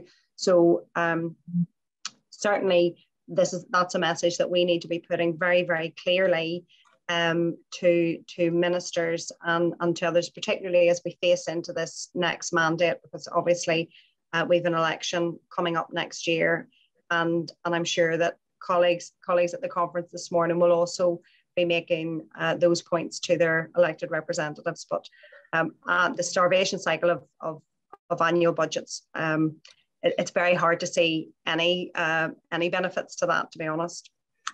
And I'm just going to pivot to that point, given that you've raised it and we only have about 5 minutes left. And I'm going to start actually with Sandra, Seamus, and just take a question, put a question to you, Sandra, and then come to you, Seamus, on this point. So Sandra, you have funded for outcomes and you have funded for the long term.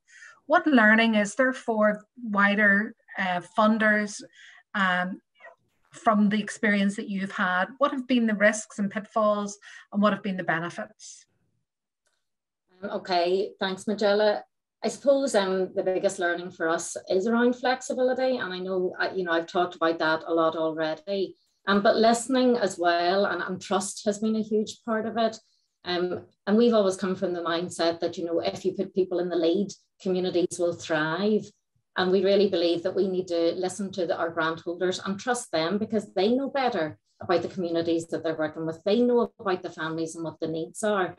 So we needed to listen to them and be flexible in terms of trusting them to do what they felt was right in terms of the areas of work that they work in.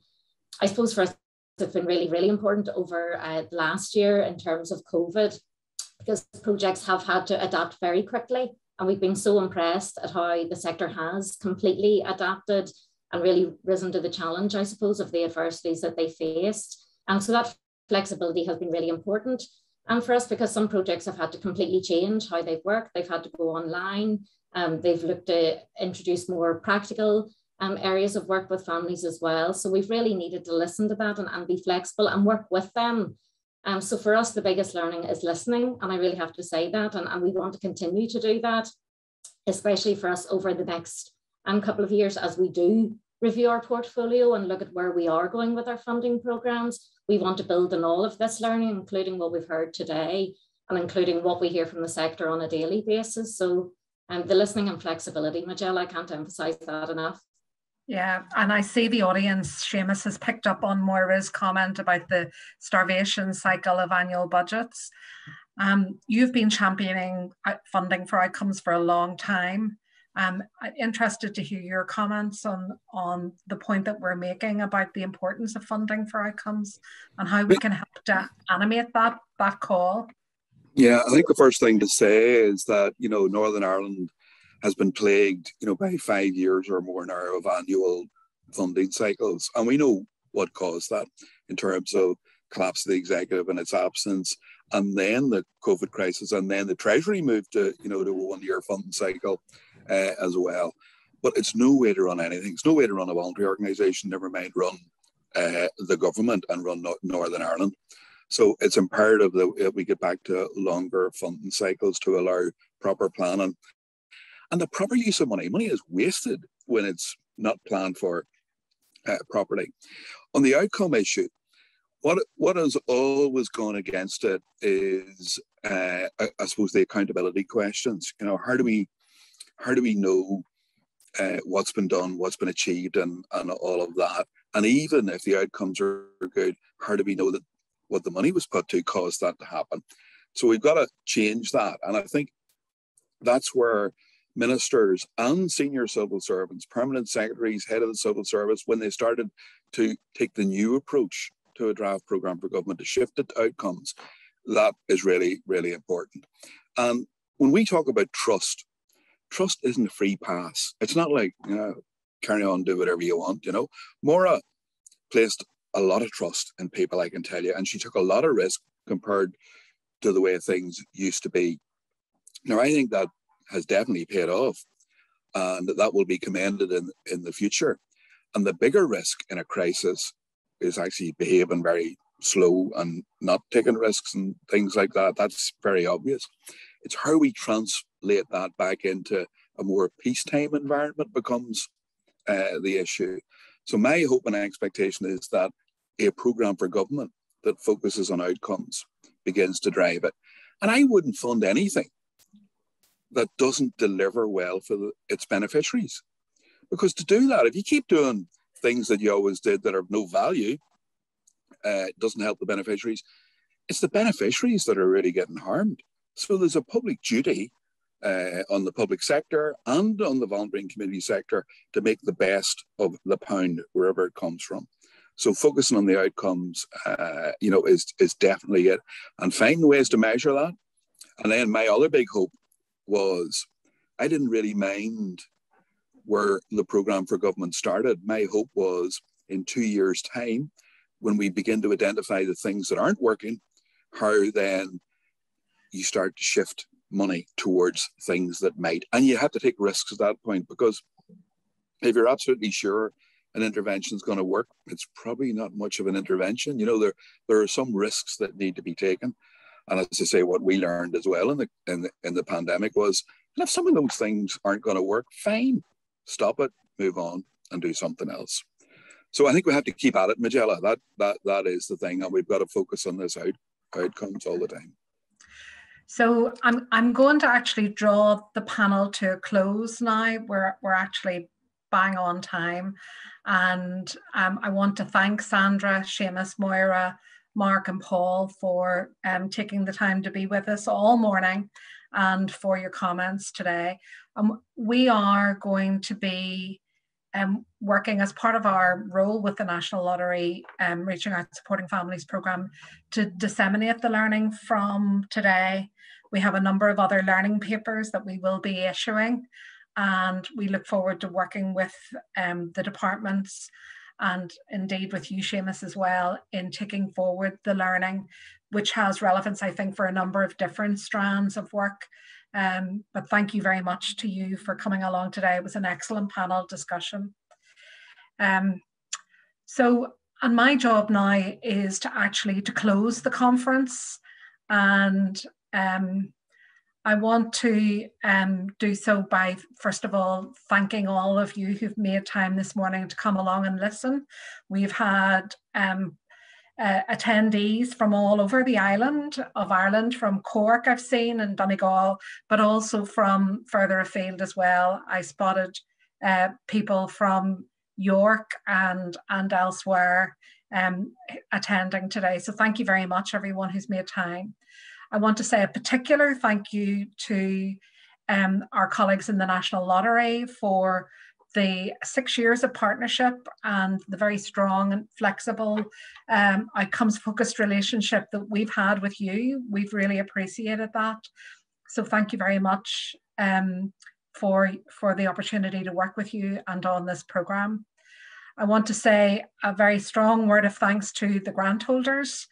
This is a very significant closing milestone for us in our work with you. And we have developed a very strong relationship with you, as I think you know, and vice versa. And it's going to be tough to say goodbye to you when we get to that point, and we transition then into a new phase of sharing the learning from the programme. But I just want to thank you very much for your partnership, the work that you do with communities. There are communities too, so thank you very much for everything that you have done.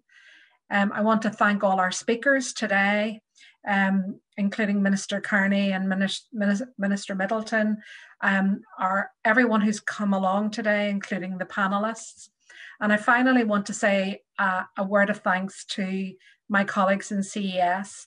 Earlier today, I name-checked Melanie, who is the lead for this project, Jennifer, Mark O'Kane, who's been behind the scenes and who's a project support with us, Dervla, Katrina, who did all the animations, Niamh, who's moderated, but who's provided really expert knowledge and comms right throughout, Claire Hickey, who's our evaluations specialist, Kerry, our intern, and the wider CS team. But I want to make a special mention of a colleague who's actually leaving us today and who worked on this project as a graduate intern many years ago and who's been with us as a project specialist. We've been sharing her with Stranmillis, where she's an early years expert lecturer, and she's going back to Stranmillis. So Suzanne McCartney, we send you off with our love, and we wish you very well. So there's a small survey we'd love you to complete. It's in the chat. We are very focused on getting your feedback on how you found the conference today. We will be in touch, and all the resources that you find today are on our website. And thank you very much, everyone. All the best.